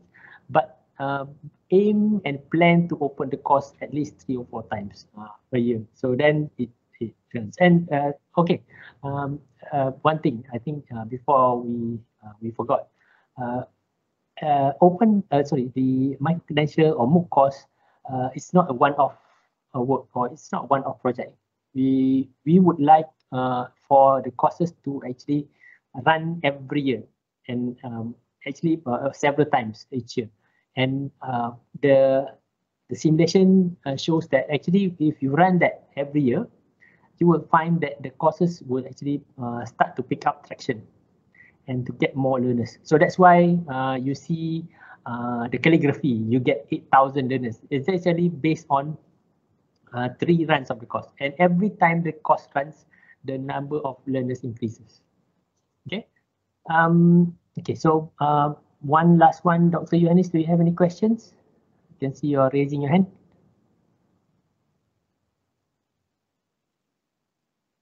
So if there's no question, okay, let's just Dr. Zai, one question with regards to the time commitment. Okay. Time commitment. So is there a question? Oh, okay. Okay, so time commitment. Which is it, Dr. Jana? Okay, so to create a course, you can actually spend around the minimum would be, I would say, about 4 months for a single course. Okay. So if you plan to have, like, for example, 3 or 4 courses, then you need to times it. But I would say that once you've done it once, then it will be easy for you to actually catch up the subsequent course design, because you've already known what are the pitfalls, what is the challenges, isn't it? So then it becomes easy over time. So that's on the basis that you already have all the material, isn't it? Yes. Okay.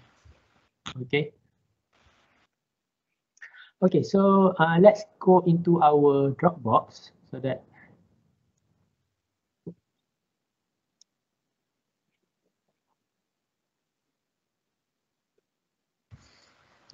so let's go into our Dropbox. So can you see the Dropbox paper? So it's Microcredentials UM workshop, and I see that there are several people that are already in. So this is the first exercise that I want you to do, okay?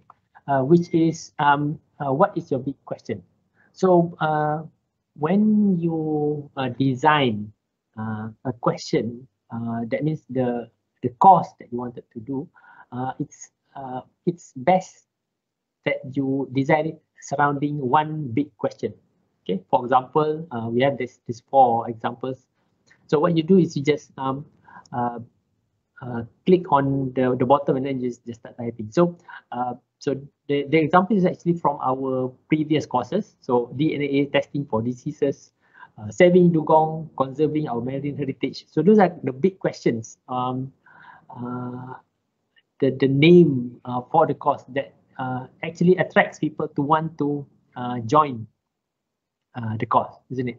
So I would want everybody now to spend about 10 minutes to type in your big question, the name of the questions that you wanted to promote or use for the course that you wanted to teach or develop on as MOOC or micro-credential. So you can actually start typing already.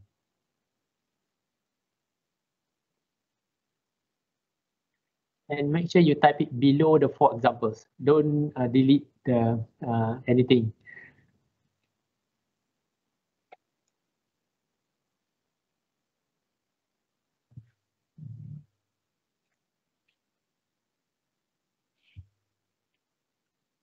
So Dropbox paper is actually a collaborative workspace that I use in class all the time. So I'll give you 10 minutes to think about a name of the course. Make it as interesting or as sexy as you want.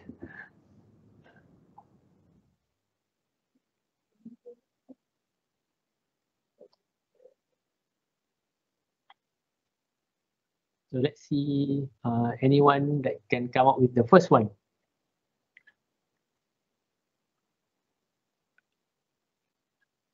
Okay, so we have 10 minutes. So we by 12 o'clock, there should be at least like 30 to 50 course names.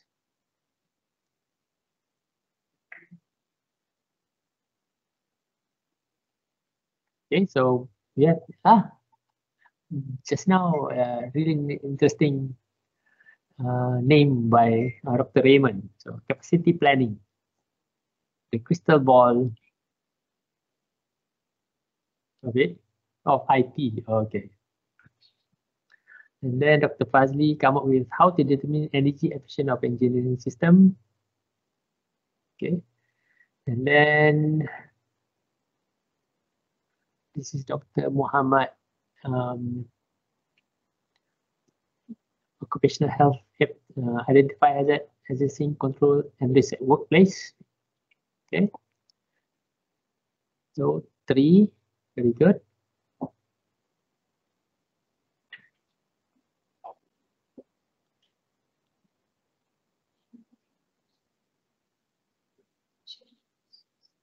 Okay, so Dr. Salima is adding deriving insights. So you can actually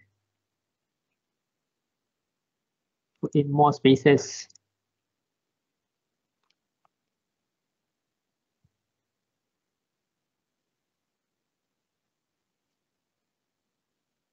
Okay, so we are getting more titles now.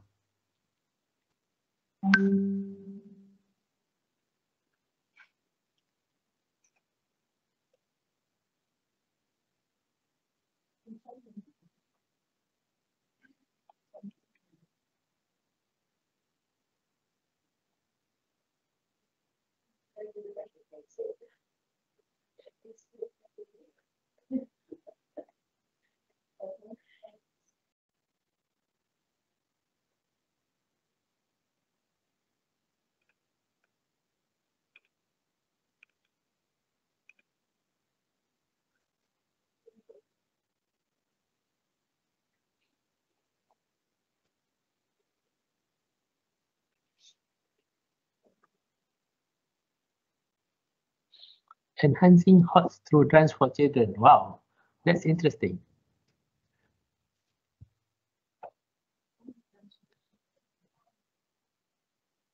So Dr. Tan, is it for what age? So children is quite general, I think.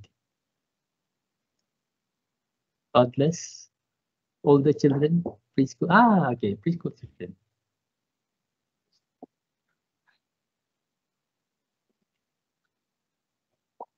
Dr. Salima is has also an interesting name or interesting course, deriving insights from dark data via data science. Is it dark data or dark web?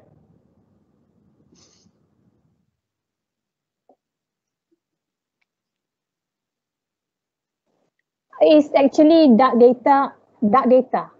So what is the difference between dark data and dark web? Dark data, I don't know what is dark web. Dark data is the data that you have collected but you never use. Like for example, okay. in our faculty, we collect a lot of data from students, from staff, from assessment and so on, but we never make use of the data to gain insights. If we ask the faculty to use that data for data science exercise, they say, oh, this is a privacy issue and so on, you know, so it's difficult to do data science. Okay. All right. Thank you. Plant diversity and identification. This is by Dr. Diana.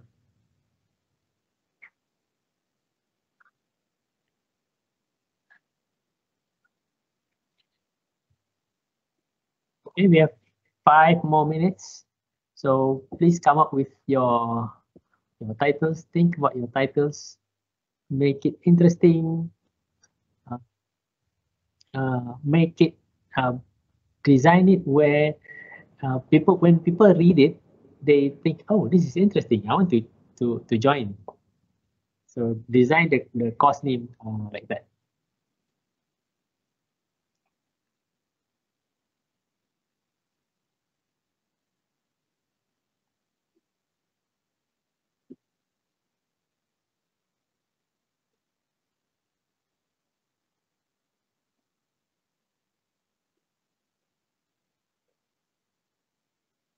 Presenting or talking, you tell me.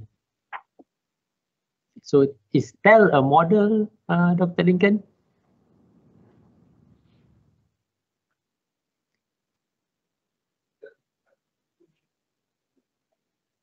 Pitfalls in insurance claims. Okay, interesting. Oh no, tell here is just for emphasis. Oh, okay.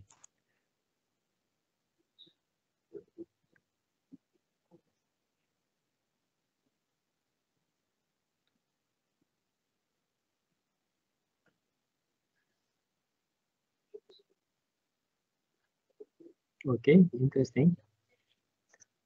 So thank you, Dr. Amirul, for joining us.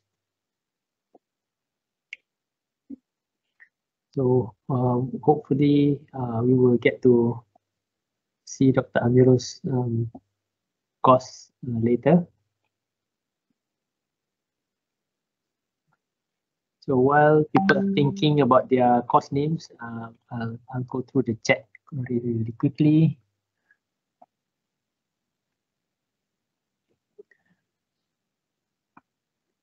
See, Dr. Ang, we can get time off for prep materials. Yes, we actually discuss it at the faculty level and at the higher management level, and what Prof Kamila is saying is that you get actually one less cost to do microcredentials or MOOC. Okay, but I agree there are departments with not enough lecturers. So that's why we would like for you to actually form a team to do courses like this. So among the projects that we've run so far, actually there's only one with two with a single lecturer. All the other courses are run as a team. The introduction to Malay language was run by 3 people. 4 people. The introduction to calligraphy was run by 4 people as well.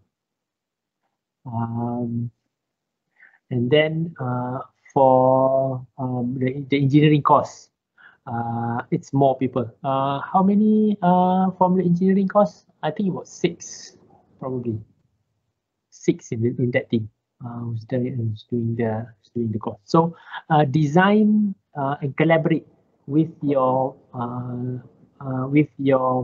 colleagues at the faculty to produce one course. So it lessens the work burden through the development, and it also lowers the work during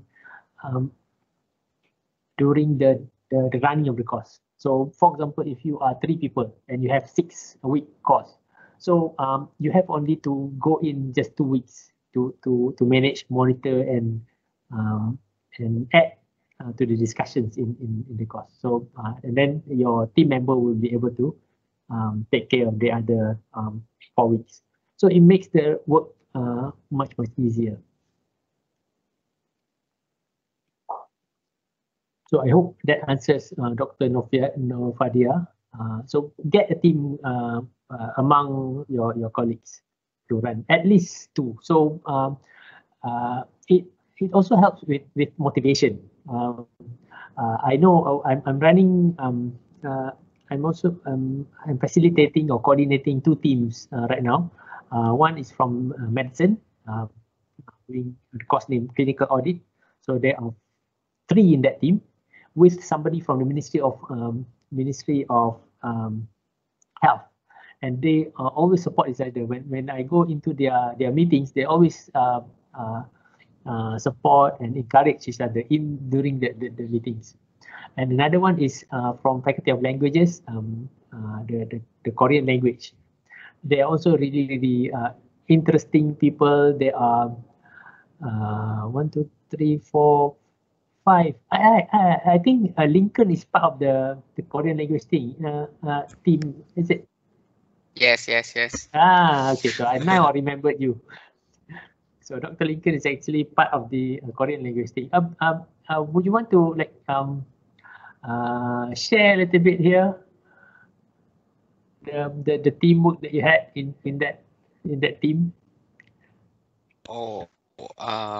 Actually, I'm just play a very small role. So actually, in terms of content, actually has been done by both Miss Wong, Dr. Kim, as well as Puan Susanna. So the rest of us, we are partly, supporting the whole program. And then when we have this whatever that they have draft and everything. And then, of course, in terms of work dynamic, I think Miss Wong and Dr. Kim, they have been really great because they will share with us, the progress and everything.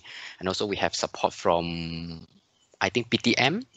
We have two designers, helping us. So we are really grateful for the whole team. Yeah. Okay. Yeah. All right. Thank you. Okay, so thank you, Dr. Lincoln. So we've got some more interesting titles that we can see here. So just now, survivorship in cancer. So I think that is going to be very interesting and very useful for a global audience. Survivorship in cancer, and I don't think I have seen that title in FutureLearn. So, Dr. SYL. So, what is the real name for this?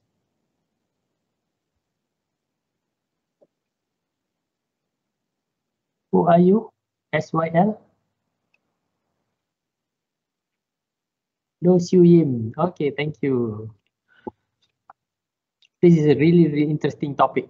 I would really suggest that you create this course. It will benefit not just learners who want to have a certificate, but it will be of use to anybody who have had cancer. So I would really want to see this course being offered by us in UM.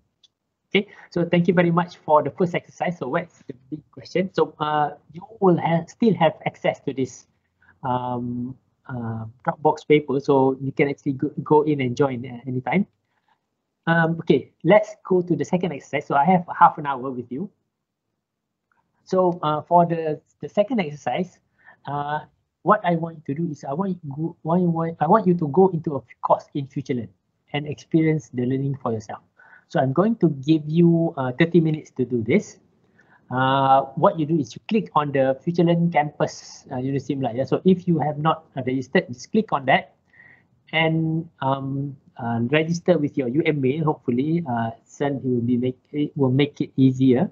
So register with your UM mail because the platform needs you to verify your UM mail. So it will tag you on your UM mail.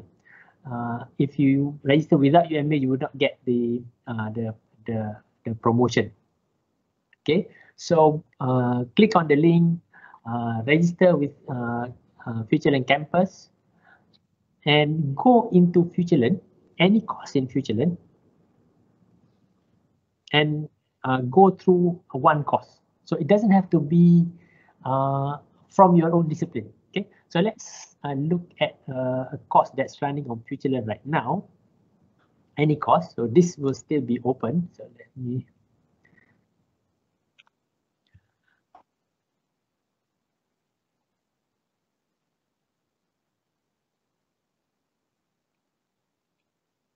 So just go into FutureLearn and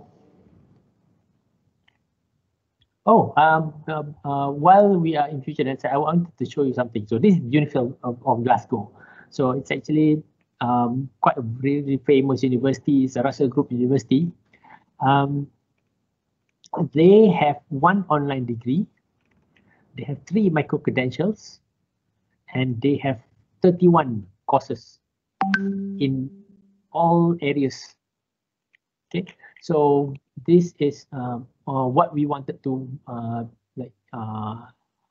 be in a few years' time. So we can actually offer a degree, micro-credential, and also courses.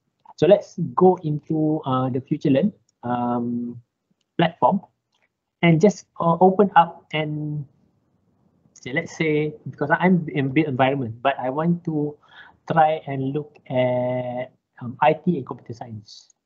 Okay, so I just go there. So this is a different expert track. So this is for skill specialization. So let's look at the course. So I want to try, okay, any of the course here is actually course that is running. So Raspberry Pi Foundation and National Center for Computing Education. So let's click on this one. So what you do is just click join course for free. So you know it's 3 weeks and 2 hours. Okay, and if you wanted to buy the certificate, it's going to be $49 or about 45 pounds. Okay, and this is actually a certified CPD course. Okay, so you can learn the course for free, but if you get the certificate, then it actually gives you a CPD certification. So this is something that we wanted you to try. So introduction to computer networking for teachers. So we just click join course for free, and then just click on the free option. Okay, so now I'm actually in the course. So of course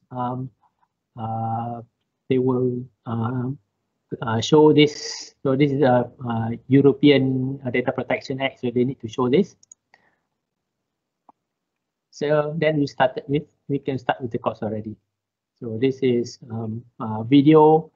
So normally the course is designed with a video and then with a comments section. So this is actually where the learning happens. Okay. So what I want you to do is I want you to go in any of the course.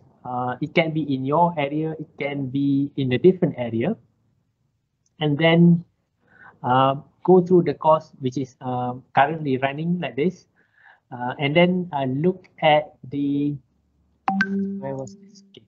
So I want you to look at what you like about the course.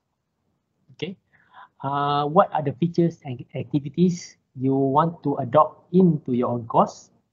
Okay, and why do you think that is that activity do you think is beneficial to your learners? And also, what are the things that can be improved about the course? So you think that it should have been designed in a different way. So this is what I want you to try and do. So if you go to the course, you see that the course is actually in FutureLearn is structured by steps. So these are the steps. So welcome to the course, and it's numbered, isn't it? So it makes it easy for us to actually go through the course. So we like the way the course is structured in the platform. Okay, so this is just week 1. So 12 steps for week 1. And then week 2 have 11 steps. And then week 3, they have 13 steps. Okay, so I would like you to actually go through, and you will find that there are videos. You see, there are videos, there are articles, discussion, and then articles, and then videos. So you can actually design this videos, article, discussions. It's actually based on the 6 learning pedagogy by the UCL professor, Professor Diana just now. Okay, so I'm giving you 20 minutes to go into any of the course. Sorry, 30 minutes to go into any of the course, and then start writing. So this is an example. So this is from also from the last time that we have this workshop. Okay, so let's spend this remaining 20 minutes. So we are now at 12:10. So we should finish by 12:30. So we have this 20 minutes, and then I expect to see at least 3 or 4 of these comments, and then I will read it out, so that then you can actually start exploring. And the purpose of this exercise is for you to start exploring the platform, and then starting to think about how you are going to design your course. Because sometimes when we have inquiries from lecturers wanting to sort of start doing this, people come in with no idea about MOOC, and no homework being done. So that means totally depending on us to tell what's going on. But I would say that the best way to approach any new things is actually to Google it first, isn't it? So, and do a little bit of homework. So I'm actually getting you to do the homework now in my session, so that then you can have an idea of how a MOOC is run, how a MOOC is designed, okay, by actually going through a course yourself. And you can do it really, really quickly.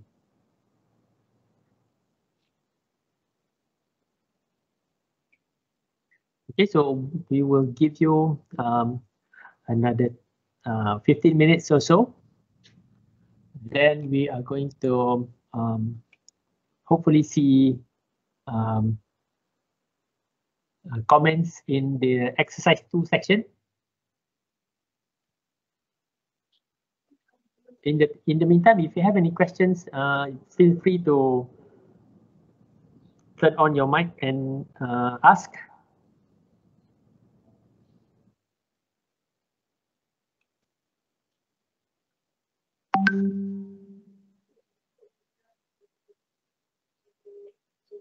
Okay, let's look at the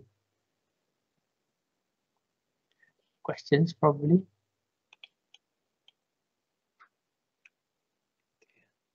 So from Charity, is the course editable on FutureLearn after it has been published? Yes, the course is actually editable.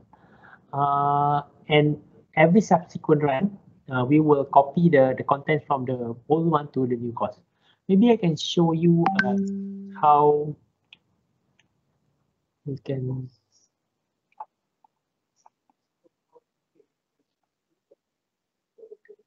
see this. Here.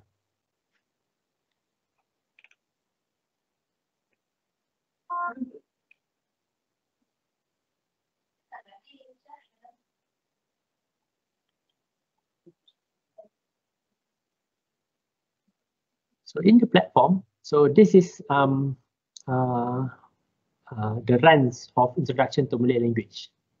Okay, so we first started. So the first run was done in 2017, and then the latest run was 21st September 2020. Okay, and there were actually 1,800 learners who is waiting for the course to open up again. So let's see Islamic calligraphy. So this is also a popular course. Okay, so the first run was in 2017, and then we had another run in 2018. We had another run in 2020. Okay, and we have 4,000 learners who is waiting for the course to run again. Okay, so let's look at the new course that we had. So this is my course that I'm running, that I'm doing. It's not finished yet. So let's go to Thai language. Okay. So this is also popular course. So, but this is the first run of the course. So you see that the learners are not that many because it's just the first run.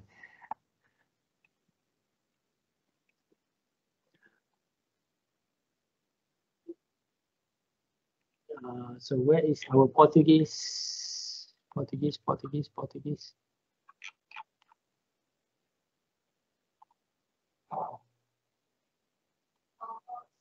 I didn't see the Portuguese language. It's okay.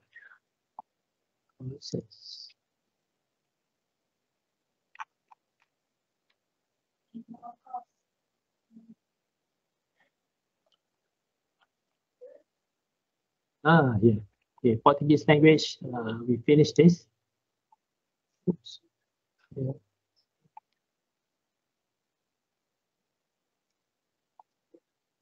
Okay, so Portuguese language is finished.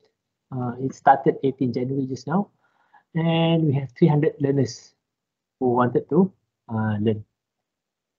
Okay.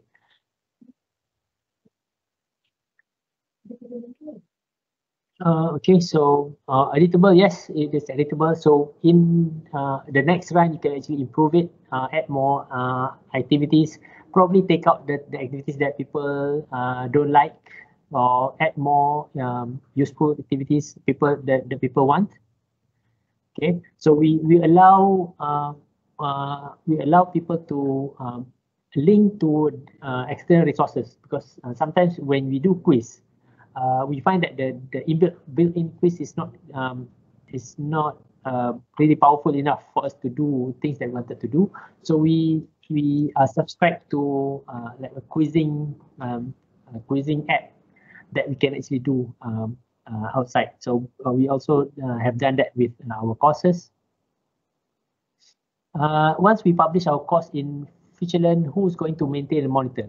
So the maintenance of the course will need to be done as a collaboration between the educators and also our team in FutureLearn. Our team in ADeC. But what we wanted you to do is after the course is finished, we want you to actually go through the comments and then sit together with us and discuss improvements. The monitoring, that is the maintenance part. So the monitoring, that means discussing with the learners or sort of responding to the learners will need to be done by you, because learners would want the educator to be present, or they want to feel the presence of the educators. So Dr. Haizril, you would need to actually come in at some point of time in the course as an educator to actually look at the comments by the learners. And the way to do this is actually already built in the platform. Because let's say, for example, let's go to the Portuguese language course. So let's view the course plan. Okay, so I think I can't join because I'm not part of the team. Try.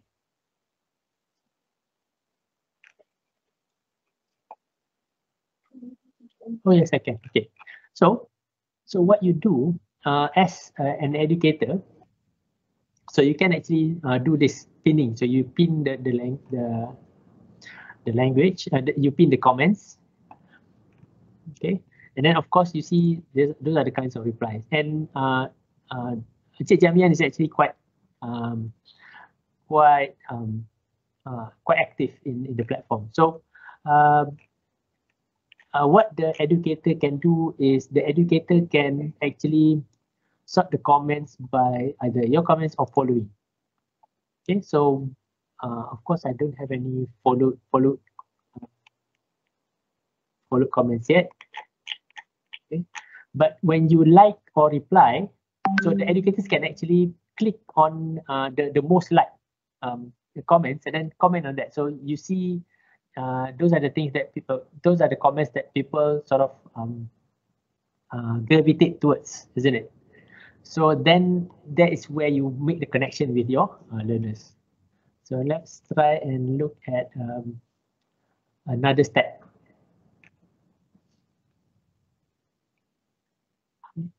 So this one, for example.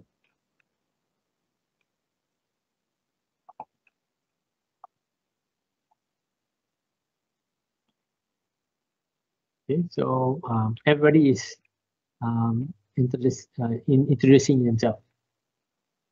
Okay, right. I don't know Portuguese. Okay, so so those are the kinds of activities that will help you to actually monitor the cost, and helps you to create the connection with your learners. Okay. So this is Dr. Novadia. Thank you at this moment. Due to insufficient number of lecture and management teaching load, faculty can help much. Oh, okay. So I think I've already answered this. This just now. Have a team to create and develop the course. Dr. Salima, what I need now is to explore how to create a course. Okay. Sure, you can do that. Dr. Jana, so key in marks for Maya. Okay, I also have not key in my marks. Sorry, Dr. Zahir, can I interrupt? Yes. Actually, it's part of my sabbatical plan to come up with a short course.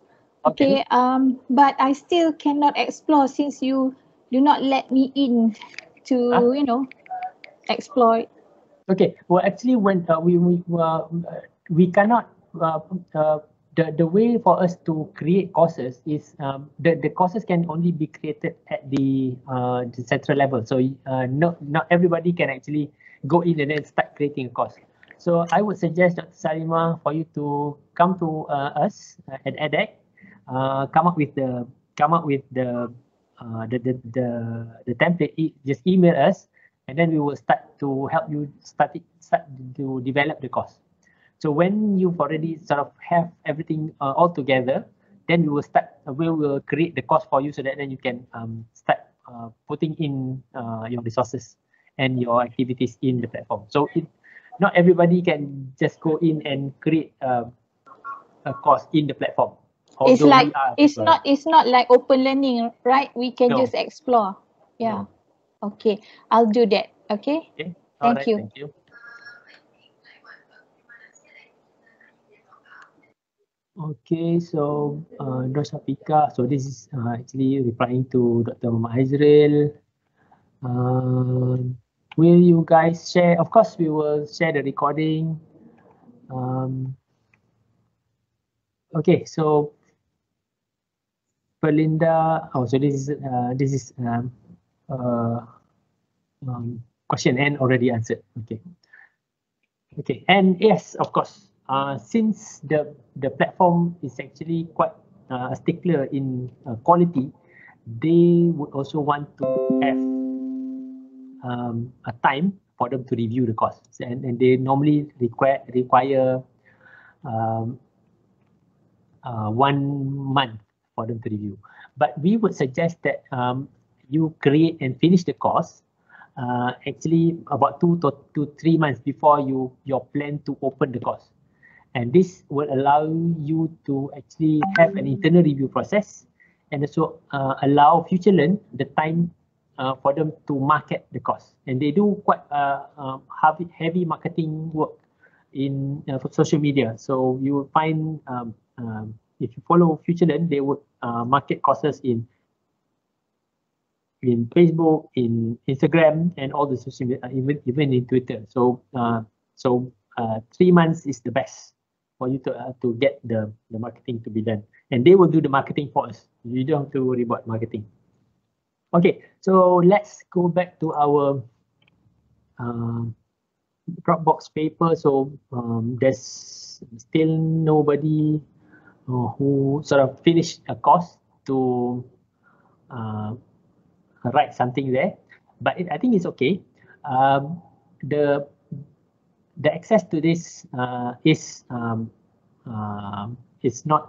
going to end after the course, so you can still actually go in and do the homework.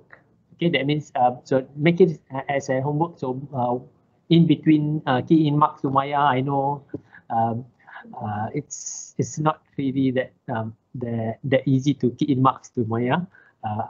So if you feel tired of course after the 40th student, then stop and go into the courses in FutureLearn, try to experience learning and write something in here, so that then you can actually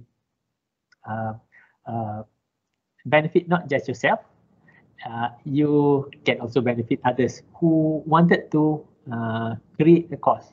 Okay, so let's at least read the ones that we already have here. So Dr. Lee Wan Lee is laughing. Okay, so so this lecture started with writing fiction. Okay, so and the comment was, the title was catchy. So he or she found another course titled creative writing, but this one is active. That means it's running now. Okay, so so what this person likes about the course is it brings guests to discuss issues in the video. So I would imagine that the lecturer or the educator bring in a third-party guest and then to discuss issues in writing fictions, probably a writer. Okay. Okay, so so the comment is, I was surprised it have a good platform to write and discuss. Coursera does discussion platforms better.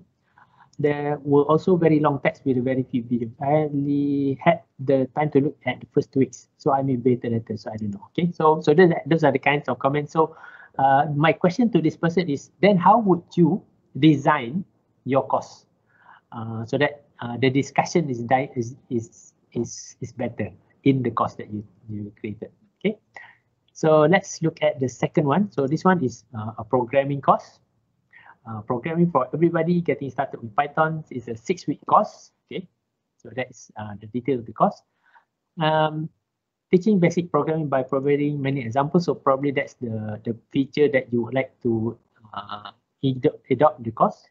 And then the bonus material, a visit to a living computer museum in Seattle, California. Okay, so where is the improvement? So there's no improvement. Okay, so I think please write and contribute to the to this discussion in Dropbox paper, so that it helps you to think about the course that you are going to do. Okay, so I see that Dr. Ini started to write something. Please continue writing. Okay. And we will actually go through. I can actually give comments in here. For example, so like this. So Dr. Hannah actually has a really nice title. Can computers speak and write with us? So you can actually give comments in here. You can either type something. So, and I use this platform with my students quite a lot.